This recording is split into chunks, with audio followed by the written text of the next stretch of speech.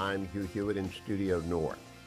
Overnight, the Third Lebanon War began as Israel invaded southern Lebanon with the 98th Division Special Operators and other forces about which we are not yet aware. It's the third time Israel has invaded Lebanon, 1982, 2006, and now 2024. There is no definitive explanation of how far and how fast the Israeli Defense Forces will move.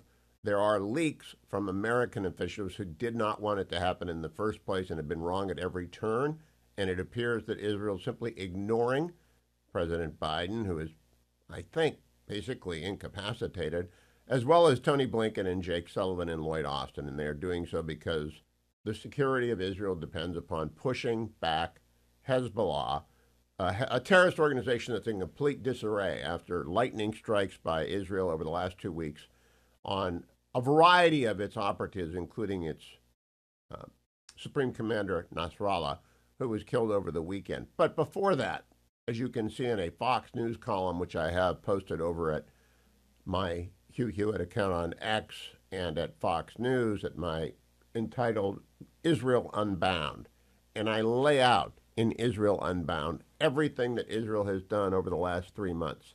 And this includes Benjamin Netanyahu's trip to the United States, where Vice President Harris boycotted his speech to Congress, his meetings thereafter, the Prime Minister's meeting with Joe Biden and Harris, and what appears to be his conclusion that Joe Biden is a husk of himself, Kamala Harris is anti-Israel, and I'm going to go back and tell the War Cabinet, the Security Cabinet it's actually called, I'm going to broaden my government, and we're going to go over to the offensive against Hezbollah because we've already defeated Hamas.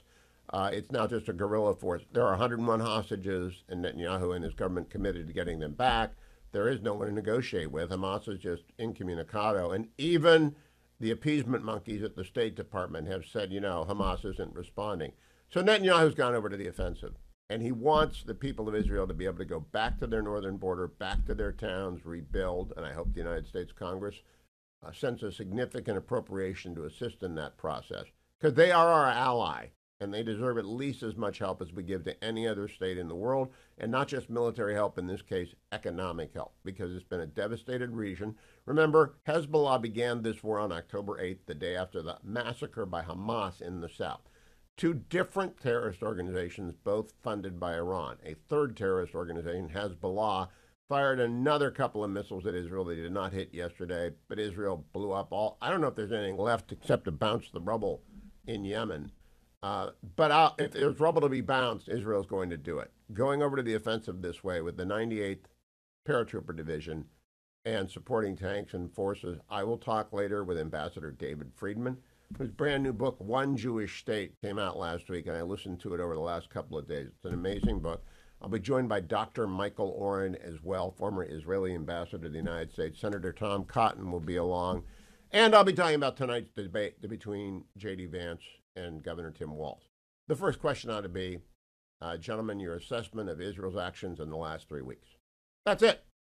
There's no need for any. What do you assess? We will be covering the debate on the Salem News Channel tonight, beginning before the debate at 7 p.m., simulcasting the debate over the Salem Radio Network and the Salem News Channel, and then coming back for special debate coverage on the Salem News Channel. And I will, of course, be here at 6 a.m. in the morning to tell you everything that happened and didn't happen. It will be 3-on-1 again. Remember, Margaret Brennan, Nora O'Donnell are both leftists. And they won't be fair. They can't be fair. CBS isn't organized to be fair. It doesn't matter. Whatever the question is, J.D. Vance ought to talk about the weakness of the Biden administration that has led to a war in Ukraine, the collapse of the Afghanistan 20-year effort, the deaths at Abbey Gate, and now how we have held back our ally Israel for over almost a year.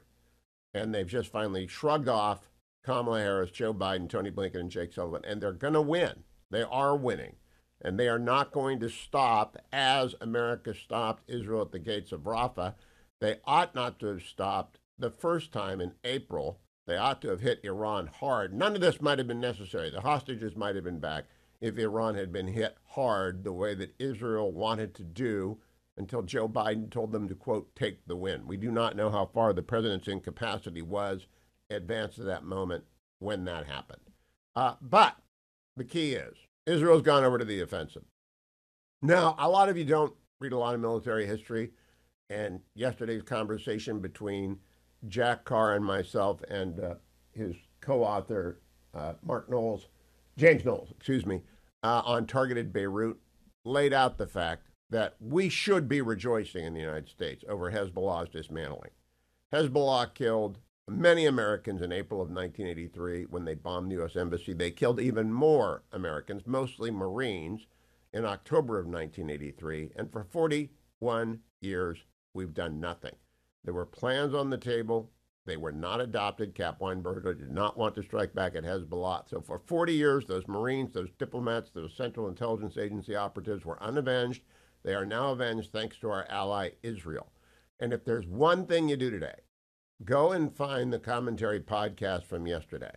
It included, of course, Editor-in-Chief John Podhoretz, Abe Greenwald, the managing editor, Seth Mandel, the senior editor, Christine Rosen, the media columnist for commentary, and a fellow at the AEI and the author of the brand new book that I had talking to you about last week, and The Extinction of Experience, and Matt Continenti, Commentary Magazine, Washington, D.C. columnist. And they had Dan Senor from Call Me Back. And they were in a celebratory mood because Nasrallah was dead.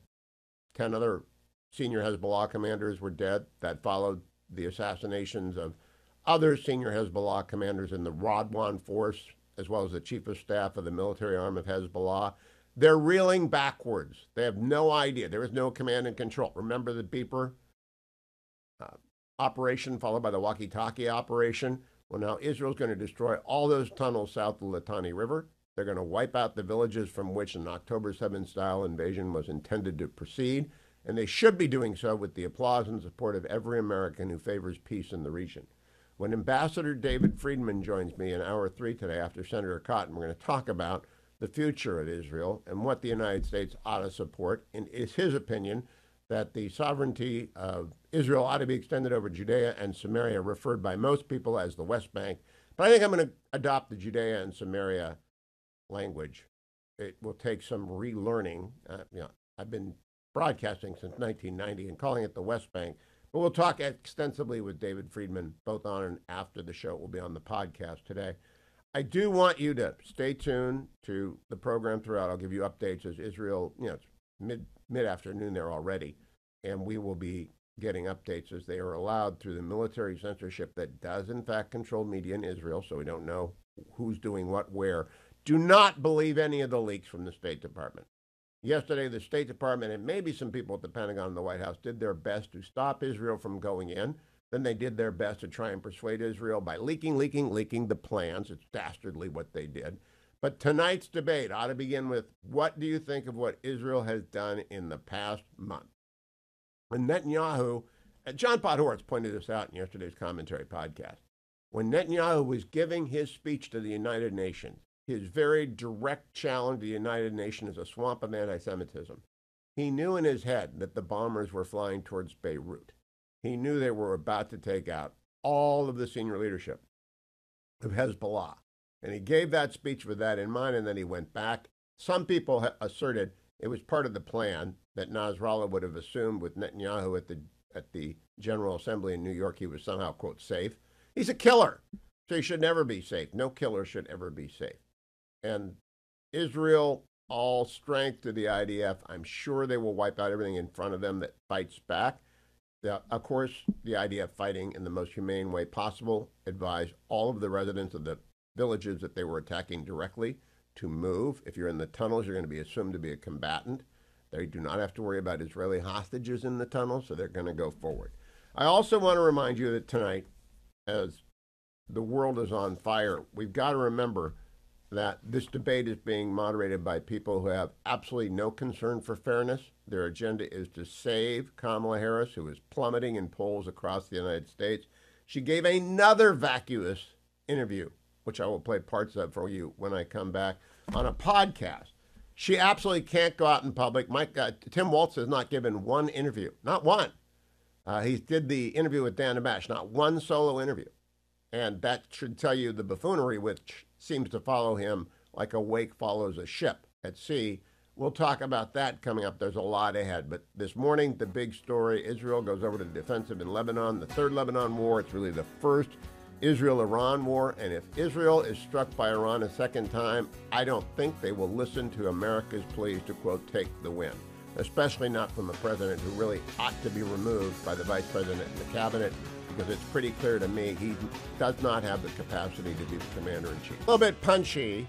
I kept getting up in the middle of the night because our daughter-in-law went into labor yesterday, and she delivered our sixth grandchild at 1:21 this morning, East Coast time. 7 pounds and 9 ounces, 21 inches long. Great baby. Another wonderful light in our life. The only thing in life that isn't overrated, our grandchildren. And it's a wonderful thing to see new babies come into the world generally. And whether you are my friends or my family, we are just very celebratory this morning. I want to also let you know the debate is tonight. Now, we will be simulcasting the debate tonight at 9 p.m. Eastern, and we will be doing special Salem News Channel broadcasting beginning at 7 p.m. Eastern with Larry Elder. Andrew Wilco and Jeff Vaughn will be following it with post-debate live analysis, and I will take over in the morning at 6 a.m. I normally don't listen to anybody after a debate, and I try and stay off of X during the debate because I just want to make my own opinions up. I do want to, however, contrast for you the two people at the top of the ticket. Donald Trump yesterday in Georgia, passing out supplies, meeting with the beleaguered, the people devastated by Hurricane Helene. Cut number 41. As you know, our country is in the final weeks of a hard-fought national election. But in a time like this, when a crisis hits, when our fellow citizens cry out in need, none of that matters. We're not talking about politics now. We have to all get together and get this solved. We need a lot of help. They have to have a lot of help down here. We look out for one another. We pull together. We pitch in. We persevere, and we pull it through. That is really the American spirit. That's what made It was a great day for Donald Trump. He did exactly what Vice President Harris ought to have done and didn't do, show up. I had Franklin Graham with him because Samaritan's Purse is on the ground there in North Carolina. Not surprising. Big roots in North Carolina for the Graham family. But whether it's the Salvation Army or Team Rubicon or Catholic Charities or Samaritan's Purse do help. The devastation is extraordinary in the three-state area, Georgia, North Carolina, and eastern Tennessee. Even a little bit of western Virginia. Southwest Virginia got hammered. Governor Youngkin saying he'll be there as long. Now, contrast that with Kamala Harris, who released yesterday, I don't know when she taped this, she taped a podcast with the best of all the smoke with Matt Barnes and Steven Jackson. Cut number 47. One of my guilty pleasures, especially when I'm on the road, are my Doritos. Oh, what flavor? Nacho. Old school, original. OG, Come on. Yeah. OG. Come on. Red bag. Yeah, no, that's exactly right. Red bag. That's exactly. Got to have a napkin nearby. Oh, yeah. Right? Yeah. Cut number 48. Going from a show to a whole entire company, what is your your economic plan moving forward for people who are living paycheck to paycheck and struggling for groceries and rent and homeowners? So, look, I grew up, so my sister and I were raised by our mother. We lived for a long time. Oh, we've heard this before. Cut number 49. An incredible family and incredible friends. My best friend from kindergarten is still one of my best friends. We've heard that before. Cut number 50. Look, from the time that the president called me and told me he wasn't running, I mean, it just like everything was in speedy motion. And I was not sleeping so well. And that one morning, I had, I don't know, a few hours sleep. And I like to sleep. I just got up, and so I just went out and got a pork roast and started marinating. See, time to work. Get in your happy place. Do you notice that her accent is different? These are young black men who are running the podcast, The Best of All the Smoke. And Kamala's doing the chameleon stuff, and it's just not going to work. Kamala Harris gave a briefing yesterday on the disaster in the Central States at FEMA. Cut 51. Madam Vice President. Thank you. Come on, bro. This way. Go. This way.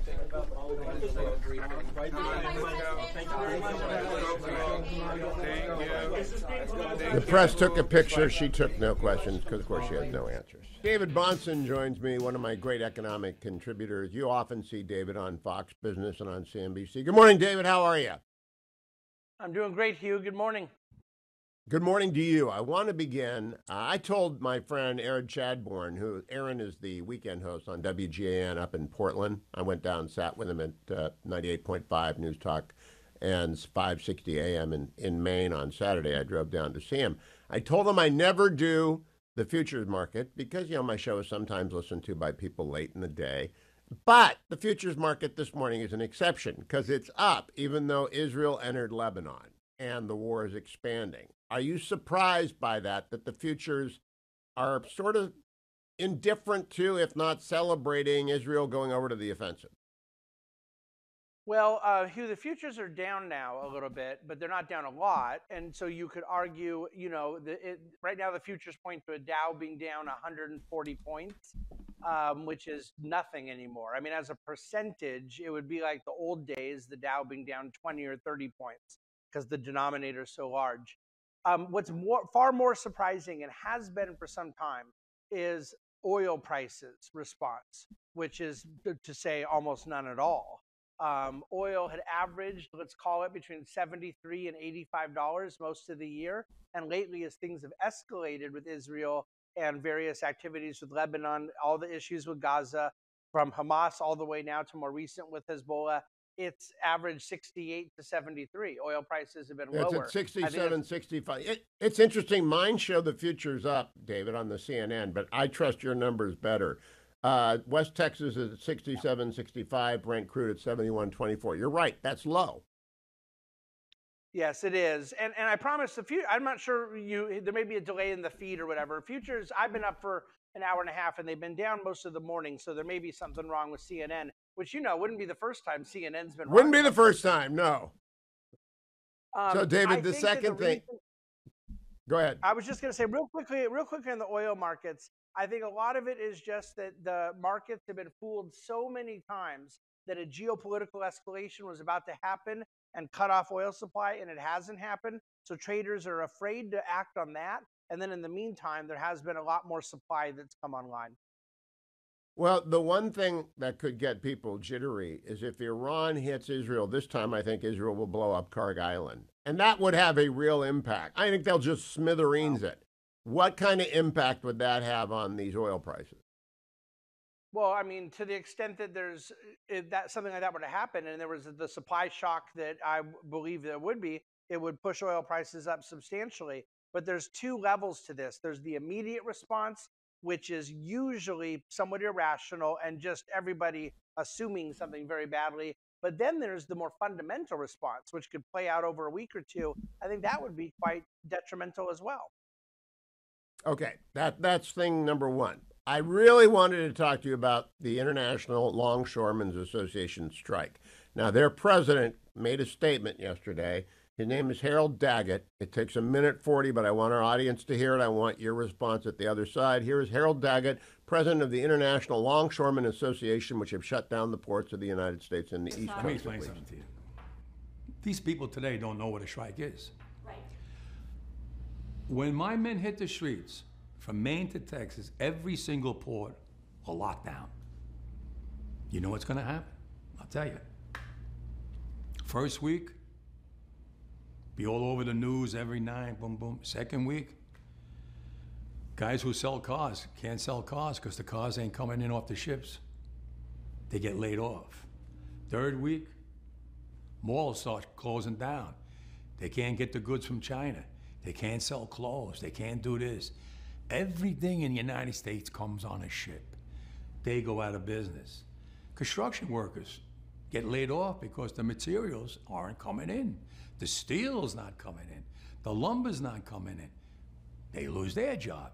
Everybody's hating the longshoremen now because now they realize how important our jobs are. Now I have the president screaming at me, I'm putting a Taft-Hartley on you. Go ahead. Taft-Hartley means I have to go back to work for 90 days. That's a cooling off period. Do you think when I go back for 90 days, those men are going to go to work on that pier? It's going to cost the companies money to pay their salaries. Well, they went from 30 moves an hour maybe to 8. They're going to be like this. Who's going to win here in the long run? You're better off sitting down and let's get a contract and let's move on with this world. And in today's world, I'll cripple you. I will cripple you, and you have no idea what that means. So David Bahnsen, I don't know if he's from New York or New Jersey or Boston. I can't quite figure out the accent. But what about Harold Daggett? Is he going to cripple us? No, but it is an incredibly transparent interview, isn't it? For him to Yes. state to the American people that the leverage he has is he wants to try and cripple the American economy. It is a difficult way to negotiate. Again, I recognize the difference when violence is not involved, but it rhetorically is a terrorist talk that you're going to do such great damage that someone's going to have to give you what you want. That is not a way to win friends and influence people. And he's wrong that tactic is what is going to be effective, because ultimately the public sentiment will turn fast with more people like you playing that clip. Well, that clip's going to go viral because it is a throwback to 30s style union rhetoric. And it's got, he's been running the ILA for 15 or 20 years. Harold Daggett's been around forever. And the longshoremen, ever since Eric Hoffer entered my world, matter a lot to me. They work hard, but they also, I don't think they can shut down the economy. I don't think malls are going to close. I don't think there's any shortage of cars for like 3 months. Am I right? You are absolutely right. There is always marginal challenges that can happen, but a shutdown, the idea, no cars, no lumber, no steel, it reflects an incredibly ignorant understanding of the complexity of supply chains and the contingencies that are already in place. I mean, before, longshoremen didn't go on strike. COVID, they shut down the whole world, and supply chains were dramatically impacted over a period of time. But it didn't shut everything down. 78% of cargo still got through and so forth. This is not good.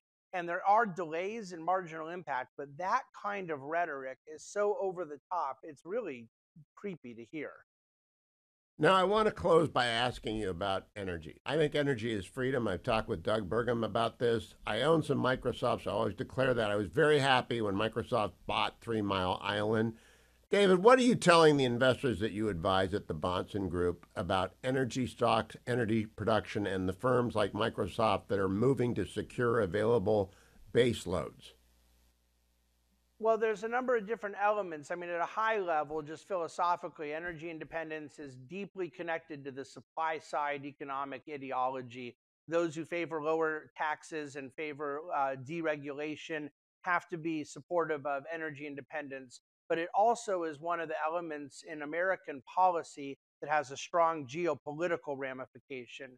So there's a whole lot of reasons why I support a robust energy portfolio for policymakers. And to me, the electricity production needs we have no chance of ever being met apart from natural gas. So if somebody tells you we need more power, we're big AI guys, we're big tech guys, but no, we don't want natural gas. And that includes exporting LNG to the rest of the world, but it's particularly just within our domestic needs.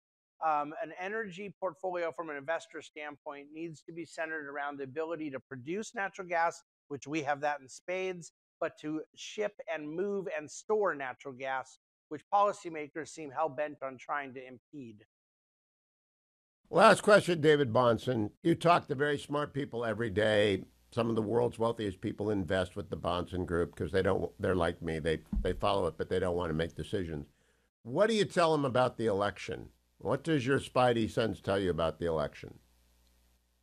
Well, you're accidentally giving me a chance to tout dividendcafe.com, which is my weekly investment writing. I just posted on Friday, I do it every 4 years, a pretty extensive white paper on the ramifications of the election. So it's posted right now at dividendcafe.com for free. But the Reader's Digest view is that there are different elements, pros and cons, that can come out of different results. And historically, the biggest mistake people make is believing that the number one driver of their portfolio is who's president. The returns over 4-year periods, Republican or Democrat, since the beginning of the 20th century are almost identical. However, there are on the margin different sectors that are going to be impacted differently. You know, the energy sector has done very well under Biden-Harris because they have helped boost prices up eliminate competition for producers, which has helped incumbent names like Exxon and Chevron. I think in a Trump administration, you're going to get more support for export LNG, pipelines, new permit approvals, and hopefully new E&P, smaller cap names. So in both cases, it helps the energy sector, but it helps it differently. But the main thing, Hugh, I'm sorry for going on so long, her crazy tax policies are never going to become law. And so we should speak out against it. We should talk about the dangers of a wealth tax, of taxing unrealized capital gains. It's never going to happen. Not only because the Republicans are going to win that seat. Take a minute, David. You take 1 minute to explain to people. It is the nuttiest, craziest. It's also unconstitutional. But tell people what happened with an unrealized capital gains tax. It is unconstitutional. It would never see light of day. And people say, well, what if the Republicans do lose the Senate? There aren't 50 Democrats that will vote for it either, just so we're clear. At least not at this point in the Democrat Party. They don't even have 50 Democrats. Even without Manchin and Sinema, they don't have 50 Democrats. But taxing unrealized capital gains is philosophically insane. And it would create a level of complexity and misallocation of resources and other just adjustment around it that it would be highly destructive to the economy. But it will not happen. Capital flight occur? Of course, but not even just capital flight out of our borders, even within our country, the way in which people would reallocate resources. This is one of the points that the art laughers of the world have been making forever, is you underestimate the ability of people to act in their own self-interest to avoid irrational tax burden. Yeah. And that would be in spades if Kamala Harris's tax plan is adopted. David Bahnsen from the Bahnsen Group, thank you. DividendCafe.com. I'm going to go over and read that during the break. One of the great sponsors of the program, Americans for Prosperity, wants you to volunteer to be in this election. AmericansForProsperity.org/volunteer. Akash Chogley joins me now from inside the Beltway. Akash, how's the response been to the call for people to get involved in election 2024? It has been enormous, Hugh. I know you and I talked about Pennsylvania. Just to give you one data point, yesterday we knocked our 700,000th door in the state of Pennsylvania. Across 27 states, Hugh, we have hit 17 million doors in almost 600 races across every level, federal, state, local, you name it. Obviously, we could not have done that without enormous volunteer activism. And I think they're seeing that because people understand the emergency of what's at stake this year and next year on politics and policy alike. We have 5 weeks to go. People can still go to AmericansForProsperity.org/volunteer. Akash, what would you like the moderators to ask about the economy tonight? I want them to spend most of the time on Commander-in-Chief questions, Israel, Russia, China. But if there is one question on the economy, what would you like asked tonight? What is your simple playbook? What are the 3 steps you are going to take to bring down inflation and reduce the cost of living for American families? I think that has been and continues to be the #1 concern, particularly for swing voters in this country. And I don't think we frankly have clarity at all, particularly from Vice President Walz and the Harris campaign, of what they're going to do. And I would like to see Senator Vance really double down on President Trump's successes in that area from the last administration. The tax cuts, extending those individual tax cuts, doubling down on cutting regulations, a lot of the things they did in the past, instead of some of this industrial policy winners and losers things. I'd like to see Vance really understand what Trump did that made the economy so strong in 2019 and do it again. You know, Akash, sometimes we're tempted to talk about things at a level at which most Americans are not. I just posted that the Israelis are making sure a Falaise Gap does not develop in southern Lebanon. And someone said, what the hell's a Falaise Gap? And it's, a World War II term from 30 days after the invasion of Normandy. I'm not going to take time here. But if they do ask that question, do they risk getting into the minutia that most Americans' eyes will glaze over? How do you avoid the Mego effect? Yeah, no, I think that's a fair concern, but I think you can really simplify this, Hugh, right? I think the American people understand that $6 trillion in Democrat overspending drove this inflation crisis. So I think very simply, for example, if Senator Vance can say, we are going to extend your tax cuts, we're going to focus on getting government spending under control, and we're going to make sure that regulations doesn't make things more expensive and more difficult. I think that's really easy for people to understand because it's been done before. We just did this under the administration a few years ago and have seen the exact opposite at play in the Biden administration. I think you can keep that relatively high level and make clear where your priorities are for the American pocketbooks next year and beyond. What do you think about Kamala Harris keeps saying we have to build 3 million houses. Government does not build a house. If they do, it's usually wildly expensive because they don't know how to do it. But they don't really build houses. They impede the building of houses everywhere. Should that come up? Because, of course, our housing shortage is combining with high interest rates to make it very difficult for young people to buy their first home, et cetera. How do you make that known to the viewing audience of your J.D. Vance? Yeah, absolutely. I think this is such an important point. I do think this will come up, and I think, frankly, Vice President Walz is probably going to be the one to bring it up.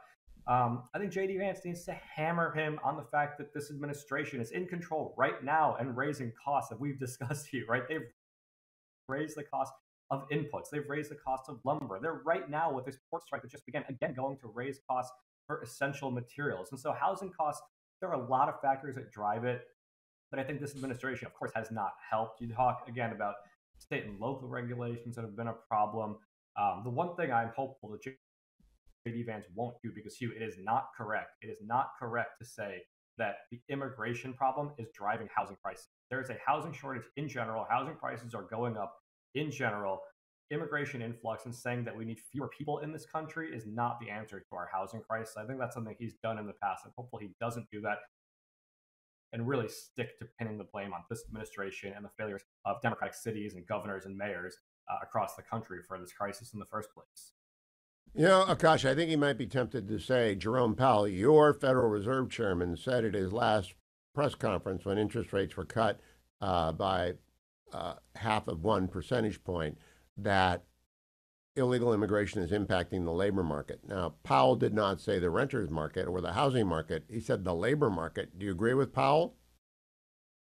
I do, but I think the point here, especially as it pertains to housing, is actually probably the opposite. We actually saw this take place in Florida when there was that big scare a while back where all of a sudden housing construction came to a screeching halt because workers were fleeing their various counties and all of that. And frankly, in some of these counties, the only reason it even got back things kind of got going again was because local sheriffs said they weren't going to enforce that order. And so look, on net, immigration is very, very important to building houses and keeping the price of housing under control for people. I think interest rates and input costs and all these other things, regulations, as we were just discussing go a lot further in driving the cost of housing for people. Akash, you don't know how right you are, at least in Southern California, where I did most of my legal work. Almost every drywaller in Southern California is a Spanish speaker. And I mean, almost 100%. I'm Hugh Hewitt. Byron York joins me, as he does most Tuesdays. The Fox News contributor and Washington Examiner columnist and reporter is always a fun person to talk to on debate day. But first, a quiz, Byron. Earlier today, it's a one-question quiz. Earlier today, I was talking about Mike Doran posted a picture. Israel blew up a road from Bekaa Valley down to southern Lebanon and speculated maybe that's to keep reinforcements from coming. I think it's to keep Hezbollah from escaping so that they don't have their own Falaise Gap. And I got hammered. What's the Falaise Gap? Okay. Do you know what the Falaise Gap is? I think this is a World War II battle in which the Allies encircled a large area of Germans. Exactly. July 1944, almost encircled. They left a little gap so that about 50,000 Wehrmacht got out. And I don't think that the Israelis want any of Hezbollah to get out of southern Lebanon. I think I think they're taking care of all the family business here. And so, no, they do not want anybody to get out.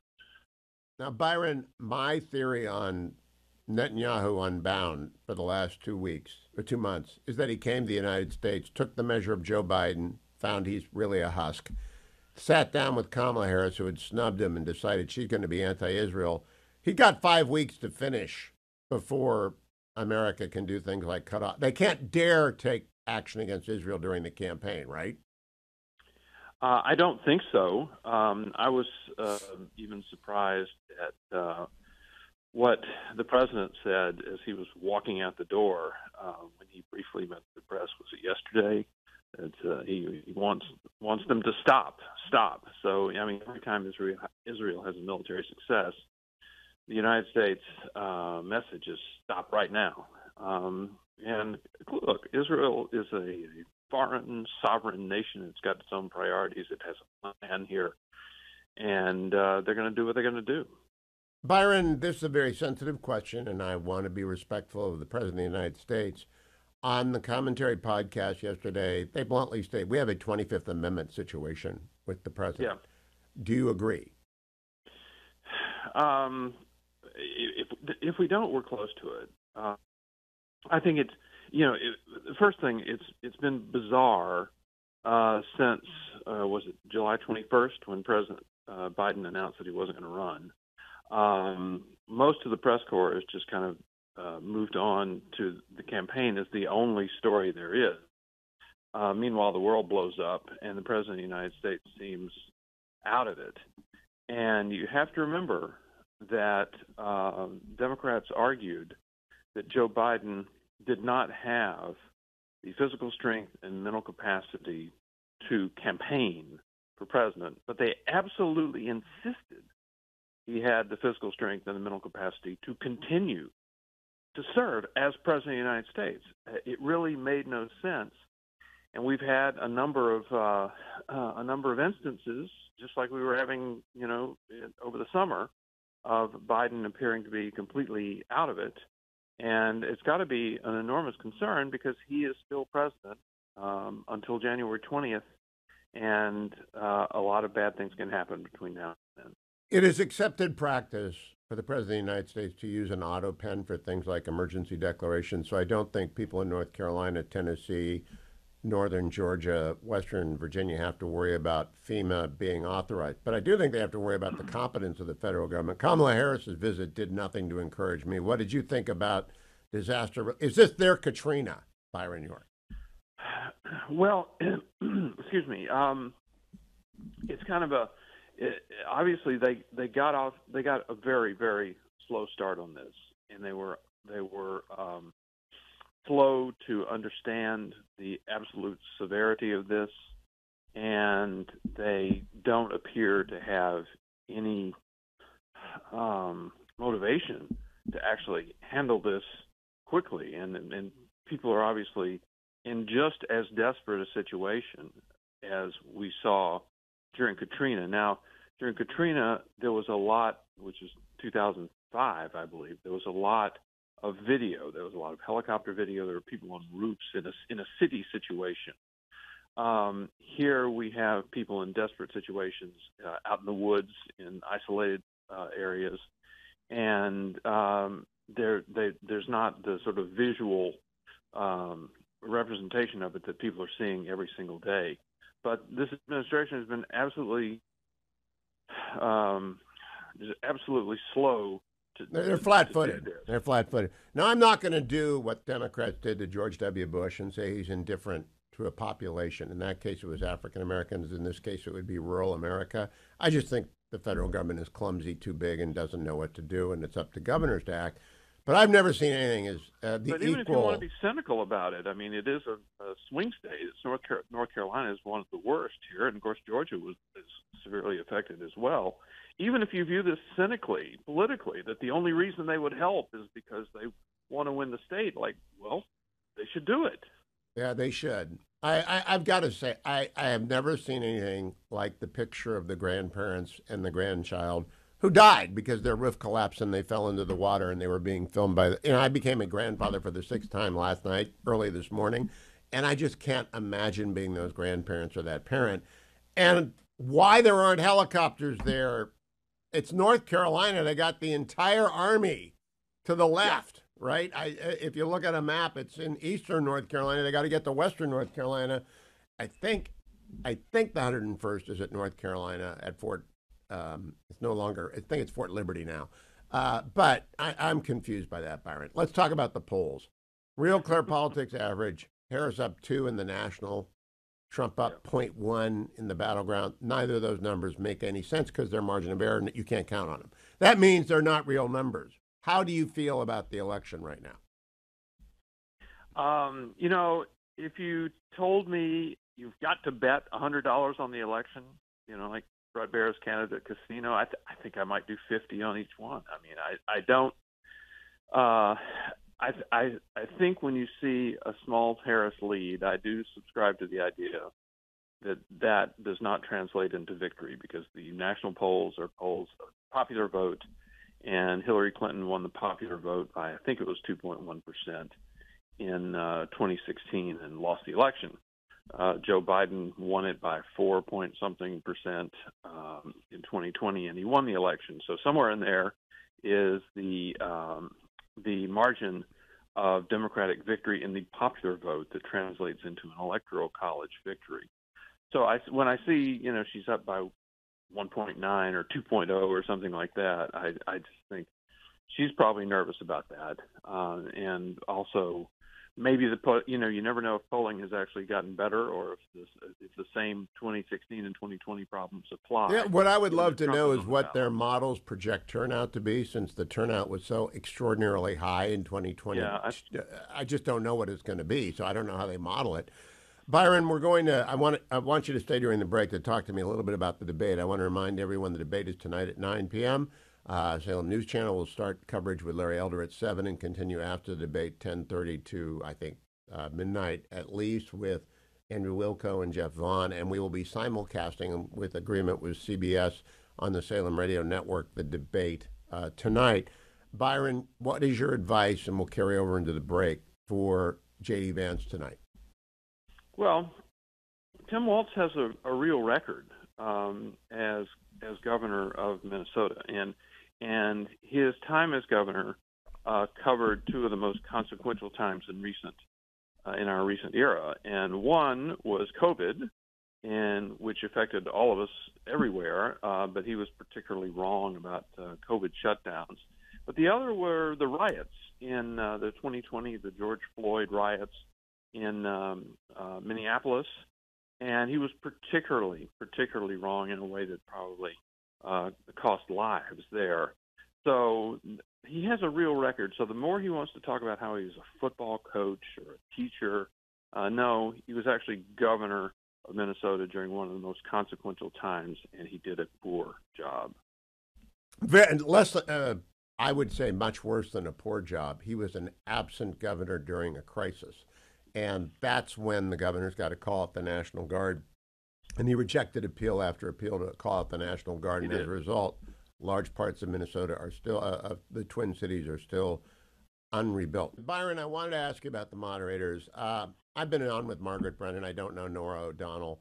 I think Margaret is a liberal. I think Nora O'Donnell is a liberal. I think CBS suffers from the same problem of all legacy media. They've been hiring leftists for a long time, and the kids aren't really even open to center-right arguments, much less conservative ones. So I expect it to be a bad debate, and as bad as the ABC debate. Do you? Well, they have two models. The moderators have two models in front of them. They have the CNN model from the June debate, which proved to be the end of Joe Biden, and then they have the ABC model from the September 10th debate in Philadelphia, which should have been an embarrassment, I think, for ABC and for maybe mainstream journalism as well. But the problem, of course, with ABC was that they decided to fact-check in the debate, but they only fact-checked one side. So they decided to fact-check Donald Trump, not fact-check Kamala Harris. I think it had a disastrous result. This is not to say that Trump did well in that debate. I don't think he did. But the moderators were terrible. So they really have two models in front of them, and they've already said that they're not going to fact-check in this debate, which I think is a good idea. So they're going to say Waltz and Vance can fact-check each other all they want, but the moderators aren't going to do it. Now, Byron, when we did the debate in November with NBC, Salem partnered with NBC, we spent a month and 12 rehearsals, and it happened after 10/7, so we spent an hour and 15 minutes on national security in Israel. The world's on fire. Shouldn't they open up strong on this? Ask them about the IDF in Lebanon. Ask them about Taiwan. Ask them about Ukraine. You would think so, but I have to say, I think most debate moderators, when they sit down to plan a debate, think to themselves, I need to start with the issue that voters say is the most important. And that continues to be the economy and the cost, more specifically, the cost of living. So my guess is they're probably going to start with that because just like in September and just like back in June, that's what voters say is most important to them.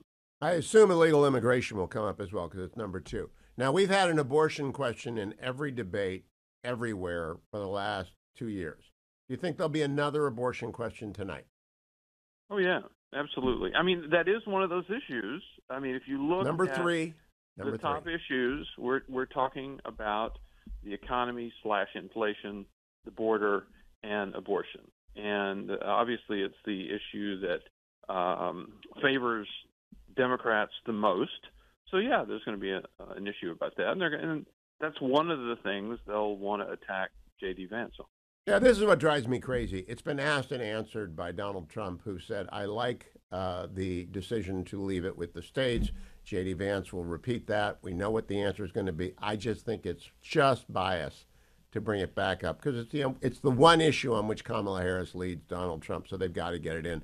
Byron York over at X, follow him as we watch tonight. He'll be I hope he will post a couple of his assessments at X, so I will know what the smart people are thinking inside the Beltway. Thank you, Byron. Thank you, Hugh. Admiral James Stavridis, retired United States Navy, joins me, former Allied Supreme Commander and the author of a brand new novel, The Restless Wave. Admiral, I got to say, in 1971, Herman Wouk captured my imagination with The Winds of War. In 1978, he had a sequel, War and Remembrance. They're still great books, but I am glad you were doing for this generation what Herman Wouk did for mine, which is educate them through story about the stakes and the men and women who fought World War II. Was that your intention, just to educate? It was, very much so. And, Winston Churchill said, the further you want to look into the future, the more you must look into the past. And so as I think about, as you and I've discussed so many times, the possibility of great power war in the Pacific with China today, we don't have to imagine what that would look like. We can go back to the Second World War 80 years ago and look at the war we fought and won with Japan. So absolutely wanted to educate, wanted to shine a light on great power war, also new technology coming into war. And finally, as you started, with pointing out that sometimes young men and in today's world, young women have to stand and deliver for their country. That were the big themes of the work, The Restless Wave. The Restless Wave is fabulous, and I am prejudiced. I have to admit, full disclosure to the audience, a character in this novel is the fetching Mrs. Hewitt's uncle. Another is her grandfather. Admiral Stav, last night he became a grandfather again for the 6th time. That will be the great-great-grandfather of the new baby girl who will be eligible to go to the United States Naval Academy, as you did. But the class of 41 had a number of significant people in it. And I heard one of the CNOs, John Richardson, say that all of our submarine captains, not all, but many of our submarine captains, skippers at the start of World War II, were not really ready for the war. Is that going to show up eventually in this? Yeah, very much so in the sequel to The Restless Wave, which begins in 1944. So The Restless Wave, the book we're talking about, follows a young man from Key West in the 30s. He decides to go to the Naval Academy, and then he graduates with that storied class of 1941, graduates almost 6 months early because the Navy knows war is coming. So they land in the Pacific, and not just the submariners, no one was ready for that war. And of course, the character you're talking about, Joe Taussig, ends up in Pearl Harbor and standing on a battleship and suffers a grievous wound at the very start of the book. And the through line to our submariners is they ended up being the most highly blooded portion of the U.S. Navy. We lost 10% of them in combat, but boy, did they deliver for the nation once we fixed the torpedoes, got them in the right boats, gave them the tactics. They went to war. What I very much appreciate, Admiral, is that you included this story of Admiral Taussig, young Joe's dad, who got cashiered by FDR because they got, as you said, cross threads over Japan. Not many people know that story. I don't know that you ran the Naval Institute, so of course you know that story. Let me turn now to our current Navy under fire in the Gulf. Yesterday, Americans struck militias in Baghdad. Do you expect the pace of response to accelerate as Israel invades Lebanon? I think the pace of response, particularly to the Houthis down south, is going to increase. In other words, the global shipping community, I think, is finally arriving at the realization that we can't simply stumble along, allowing merchant ships like the one you're showing here to simply be taken down by a bunch of Iranian trained operators. And I know many folks are on radio with us, but for those who get a chance to watch the YouTube that Hugh just put up, you're seeing the Houthi rebels take down a commercial warship. And hey, these are not the Somali pirates of 20 years ago that I fought when I was NATO commander. Those were skinny kids in flip-flops with rusty AK-47s. These are Iranian-trained Navy SEAL wannabes who are landing on a merchant ship, streaming out of a modern helicopter, completely kitted out, and ruthlessly taking down this huge vessel. We cannot permit that to go on, nor should we.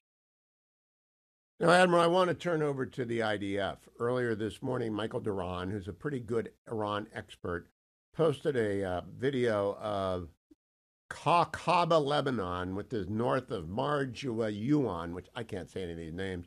They've blown up the roads, and Michael speculated that's to prevent reinforcements coming from Bekaa, and I responded, they don't want a Falaise Gap. They don't want Hezbollah scootering away. What do you think it is, destroying the north-south road in Lebanon? I think, once again, you've shown us you're quite a good military strategist.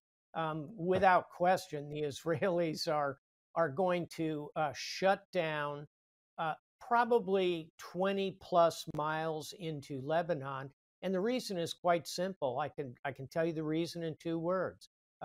7 October, meaning that having witnessed the Hamas terrorists streaming across their borders, raping, murdering, mutilating, kidnapping, Israelis will never permit that to occur again. They're certainly not going to permit Hezbollah to do it from the north. To avoid that, they have to create a pretty deep buffer zone, which I think they will ultimately militarize a great part of it. And that'll be somewhere between 15 and 20 miles inland up to the Litani River. That would be the advice I would be giving the Israelis if I were wearing the uniform of the IDF this morning. Now, Admiral, I want to close by asking you to sort of opine on the last 2 weeks, because there are levels of military efficacy which range from bad to extraordinary, off-the-charts 10.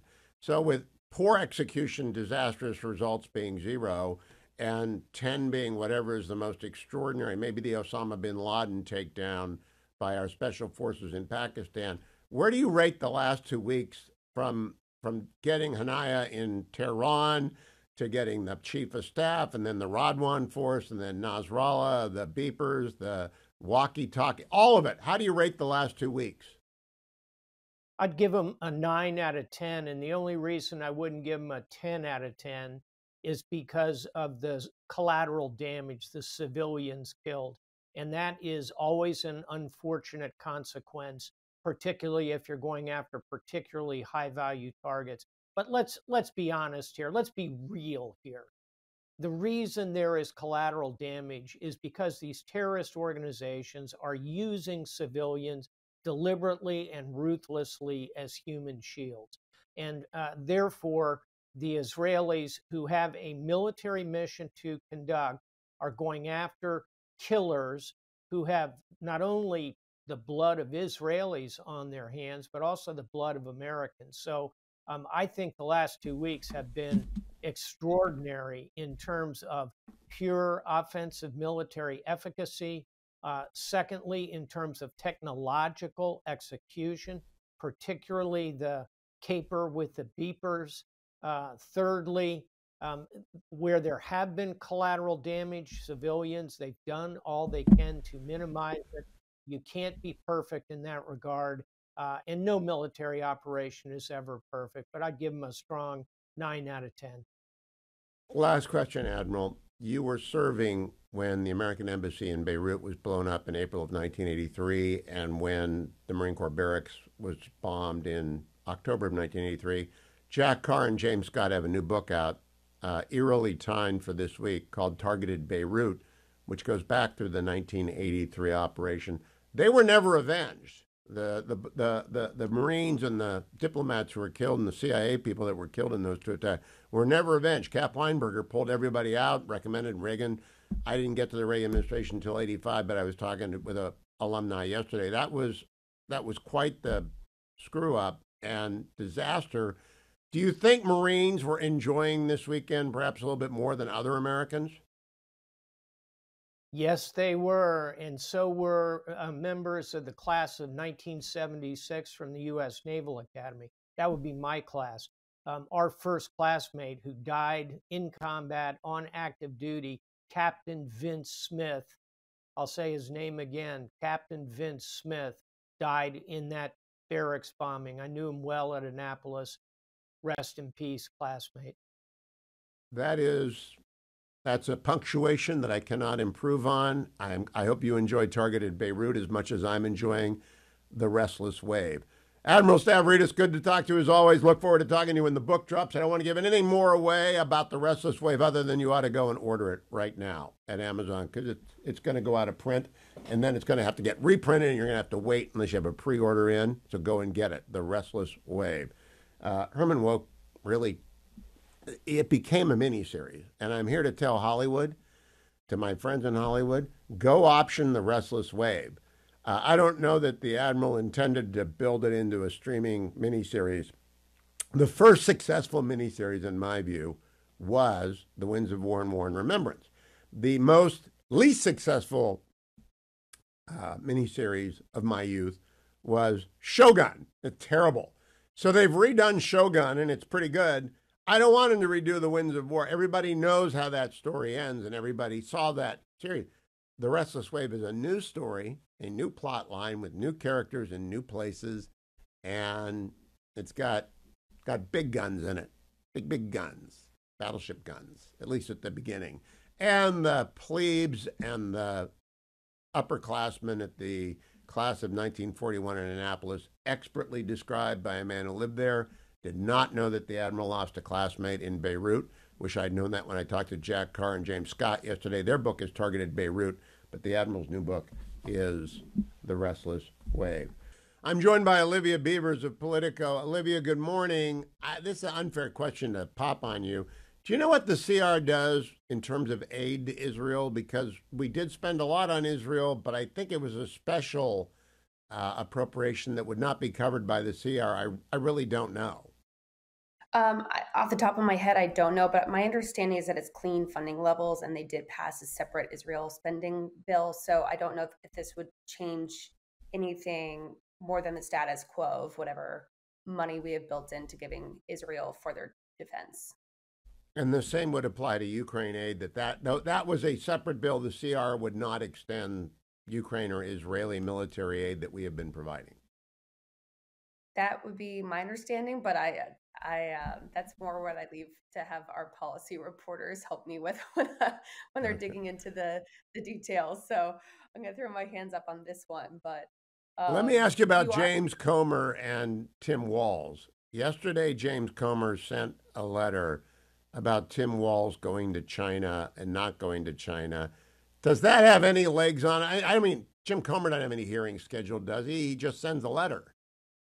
He just sent a letter, and I don't know if we're going to be seeing him being called back to testify, but there have been other sort of moments where Republicans have circled Tim Walz and his China ties. There was, I think, a Chinese I'm not going to get the name of the type of company correct, but there was a Chinese development company that they had concerns about that Tim Walz, they were trying to allege, had ties to, but I don't know how. I don't. It didn't seem like particularly tight ties, and Republicans were trying to narrow in on that as a way of going after Walz. But I have no doubt that China might be a question that, or a point that Vance might try to make at Walz during the debate. Yeah, China did not come up in the first debate. I speculate it's because Disney owns ABC and was not about to imperil its relationship with two theme parks in China. However, the letter says you went X number of times. Walz says 30. Yep. It seems like he went 15. But Walz also said he was there for the Tiananmen Square massacre. And evidence surfaced. He wasn't. I mean, does this matter to the Beltway media at all that he's kind of a serial fabulist? I mean, definitely. And reporters should be calling any candidate who is running out on any kind of fabrication. There's moments where I think reporters sometimes don't hit hard enough and they get criticized for it, and that's fair criticism. But I think that it's our job to be making sure we call out when there's no evidence to back up some of these claims. And one of the sort of other ones that we saw where Tim Walz was sort of caught in this kind of moment was his military record. And there were stories written about it. I remember my colleagues and I going around and asking about it. And that's also, I think, something that he's going to be pressed on when he's on the debate stage. And J.D. Vance is also a veteran, so we're going to probably see a moment, I imagine, of Vance whacking him on that. Well, I hope they spend time talking about Eastern Tennessee, Western North Carolina, Northern Georgia, and Western Virginia. What is the buzz in Politico newsroom about that? Because you weren't around when Katrina happened, and it was 24/7 coverage of the failures of the Bush administration on Katrina and in New Orleans. I don't see the same level of focus. Is that actually part of the Politico coverage this morning? I think that there's quite a few stories out, and they're talking about the politics of natural disasters. And, I know the Trump campaign has been hitting on Biden for not being in D.C. while the storm hit, but President Biden has hit back, arguing that he's been on the phone the whole time. He's been trying to coordinate things, and he'll be going down to North Carolina, I think, tomorrow. Disaster relief tends to play, it's a great moment for voters to see how leaders might respond.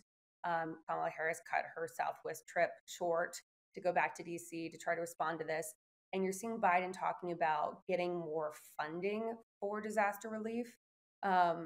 There was not funding included in the CR. It was originally proposed at a number that was lower than what I think the White House was asking, but at $10 billion.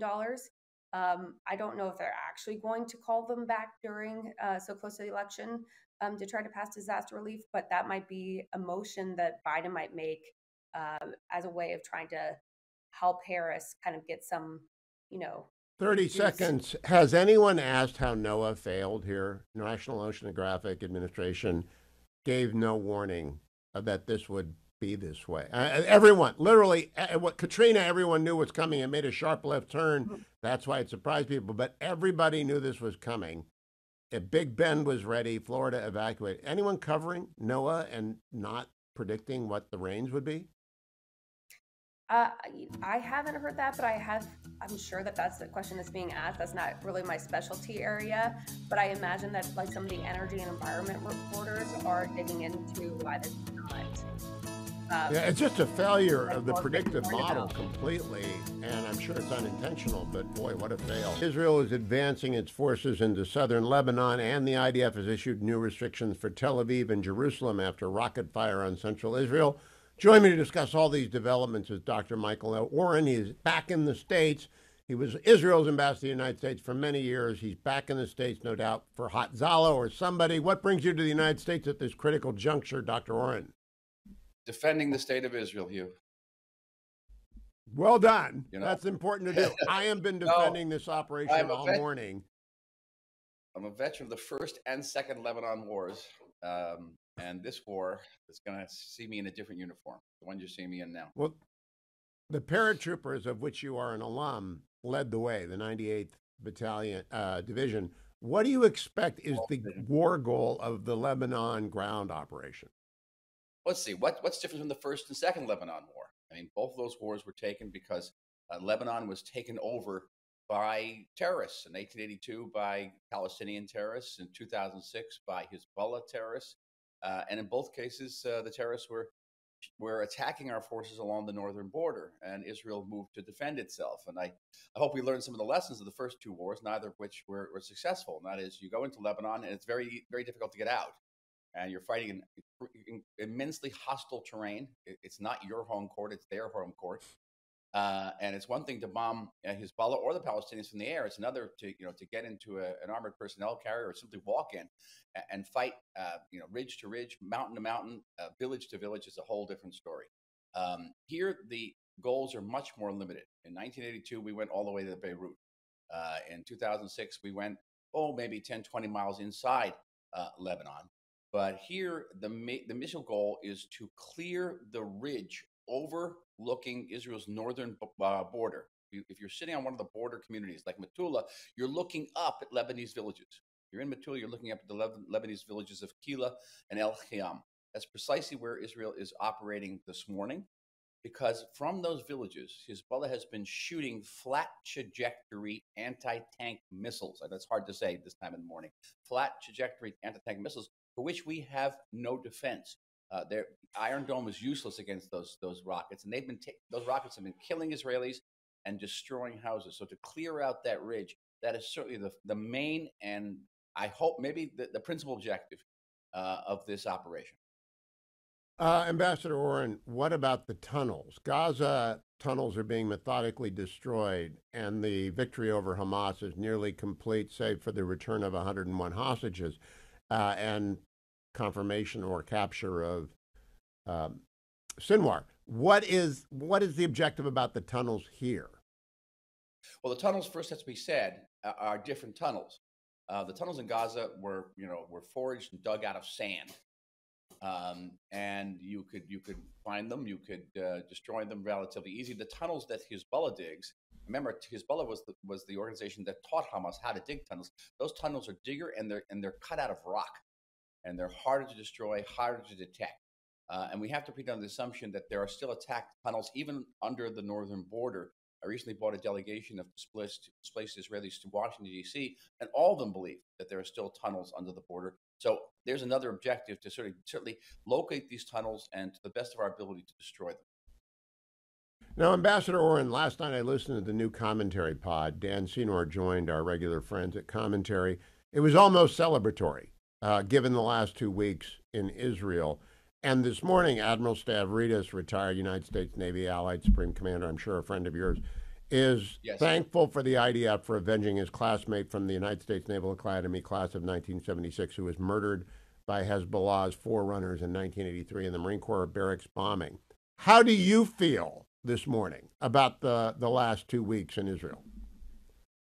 Cautiously optimistic and certainly proud, but also I'm resisting the urge to be too jubilant, and I'll explain why. Yes, Israel has restored its deterrence power. Israel has shown the world how to fight back against terror. I hope it's shown the United States how to fight against terror, and the United States will stand with us, because this is an historic opportunity which cannot and must not be missed. However, for all of the degrading we have done to Hezbollah, we've decapitated its leadership, we've taken out maybe thousands of rockets. Hezbollah remains a formidable military force. And Hezbollah has not used its accurate rockets yet. It has highly accurate rockets. We haven't faced rockets from Iran yet. We haven't faced an overwhelming number of rockets, both from Yemen and the pro-Iranian militias in Iraq and Syria. This, in the Churchillian sense, this is maybe not even the end of the beginning of this war. And we've seen that Hezbollah can still strike Israel. It can strike Israel in central Israel. It can strike Jerusalem. And we must resist the urge to be overjubilant. The goal in Lebanon is different than the goal in Gaza. The goal in Gaza was twofold: to destroy Hamas and to secure the release of the hostages. There are no hostages in the hands of Hezbollah. And I don't think we can actually destroy Hezbollah. What we can do is drive Hezbollah north of the Litani River, in accordance with UN Resolution 1701 of 2006, and we can deter Hezbollah and deter also Iran to the degree that Iran will no longer threaten us to the same degree, and Iran will no threaten our neighbors to the same degree.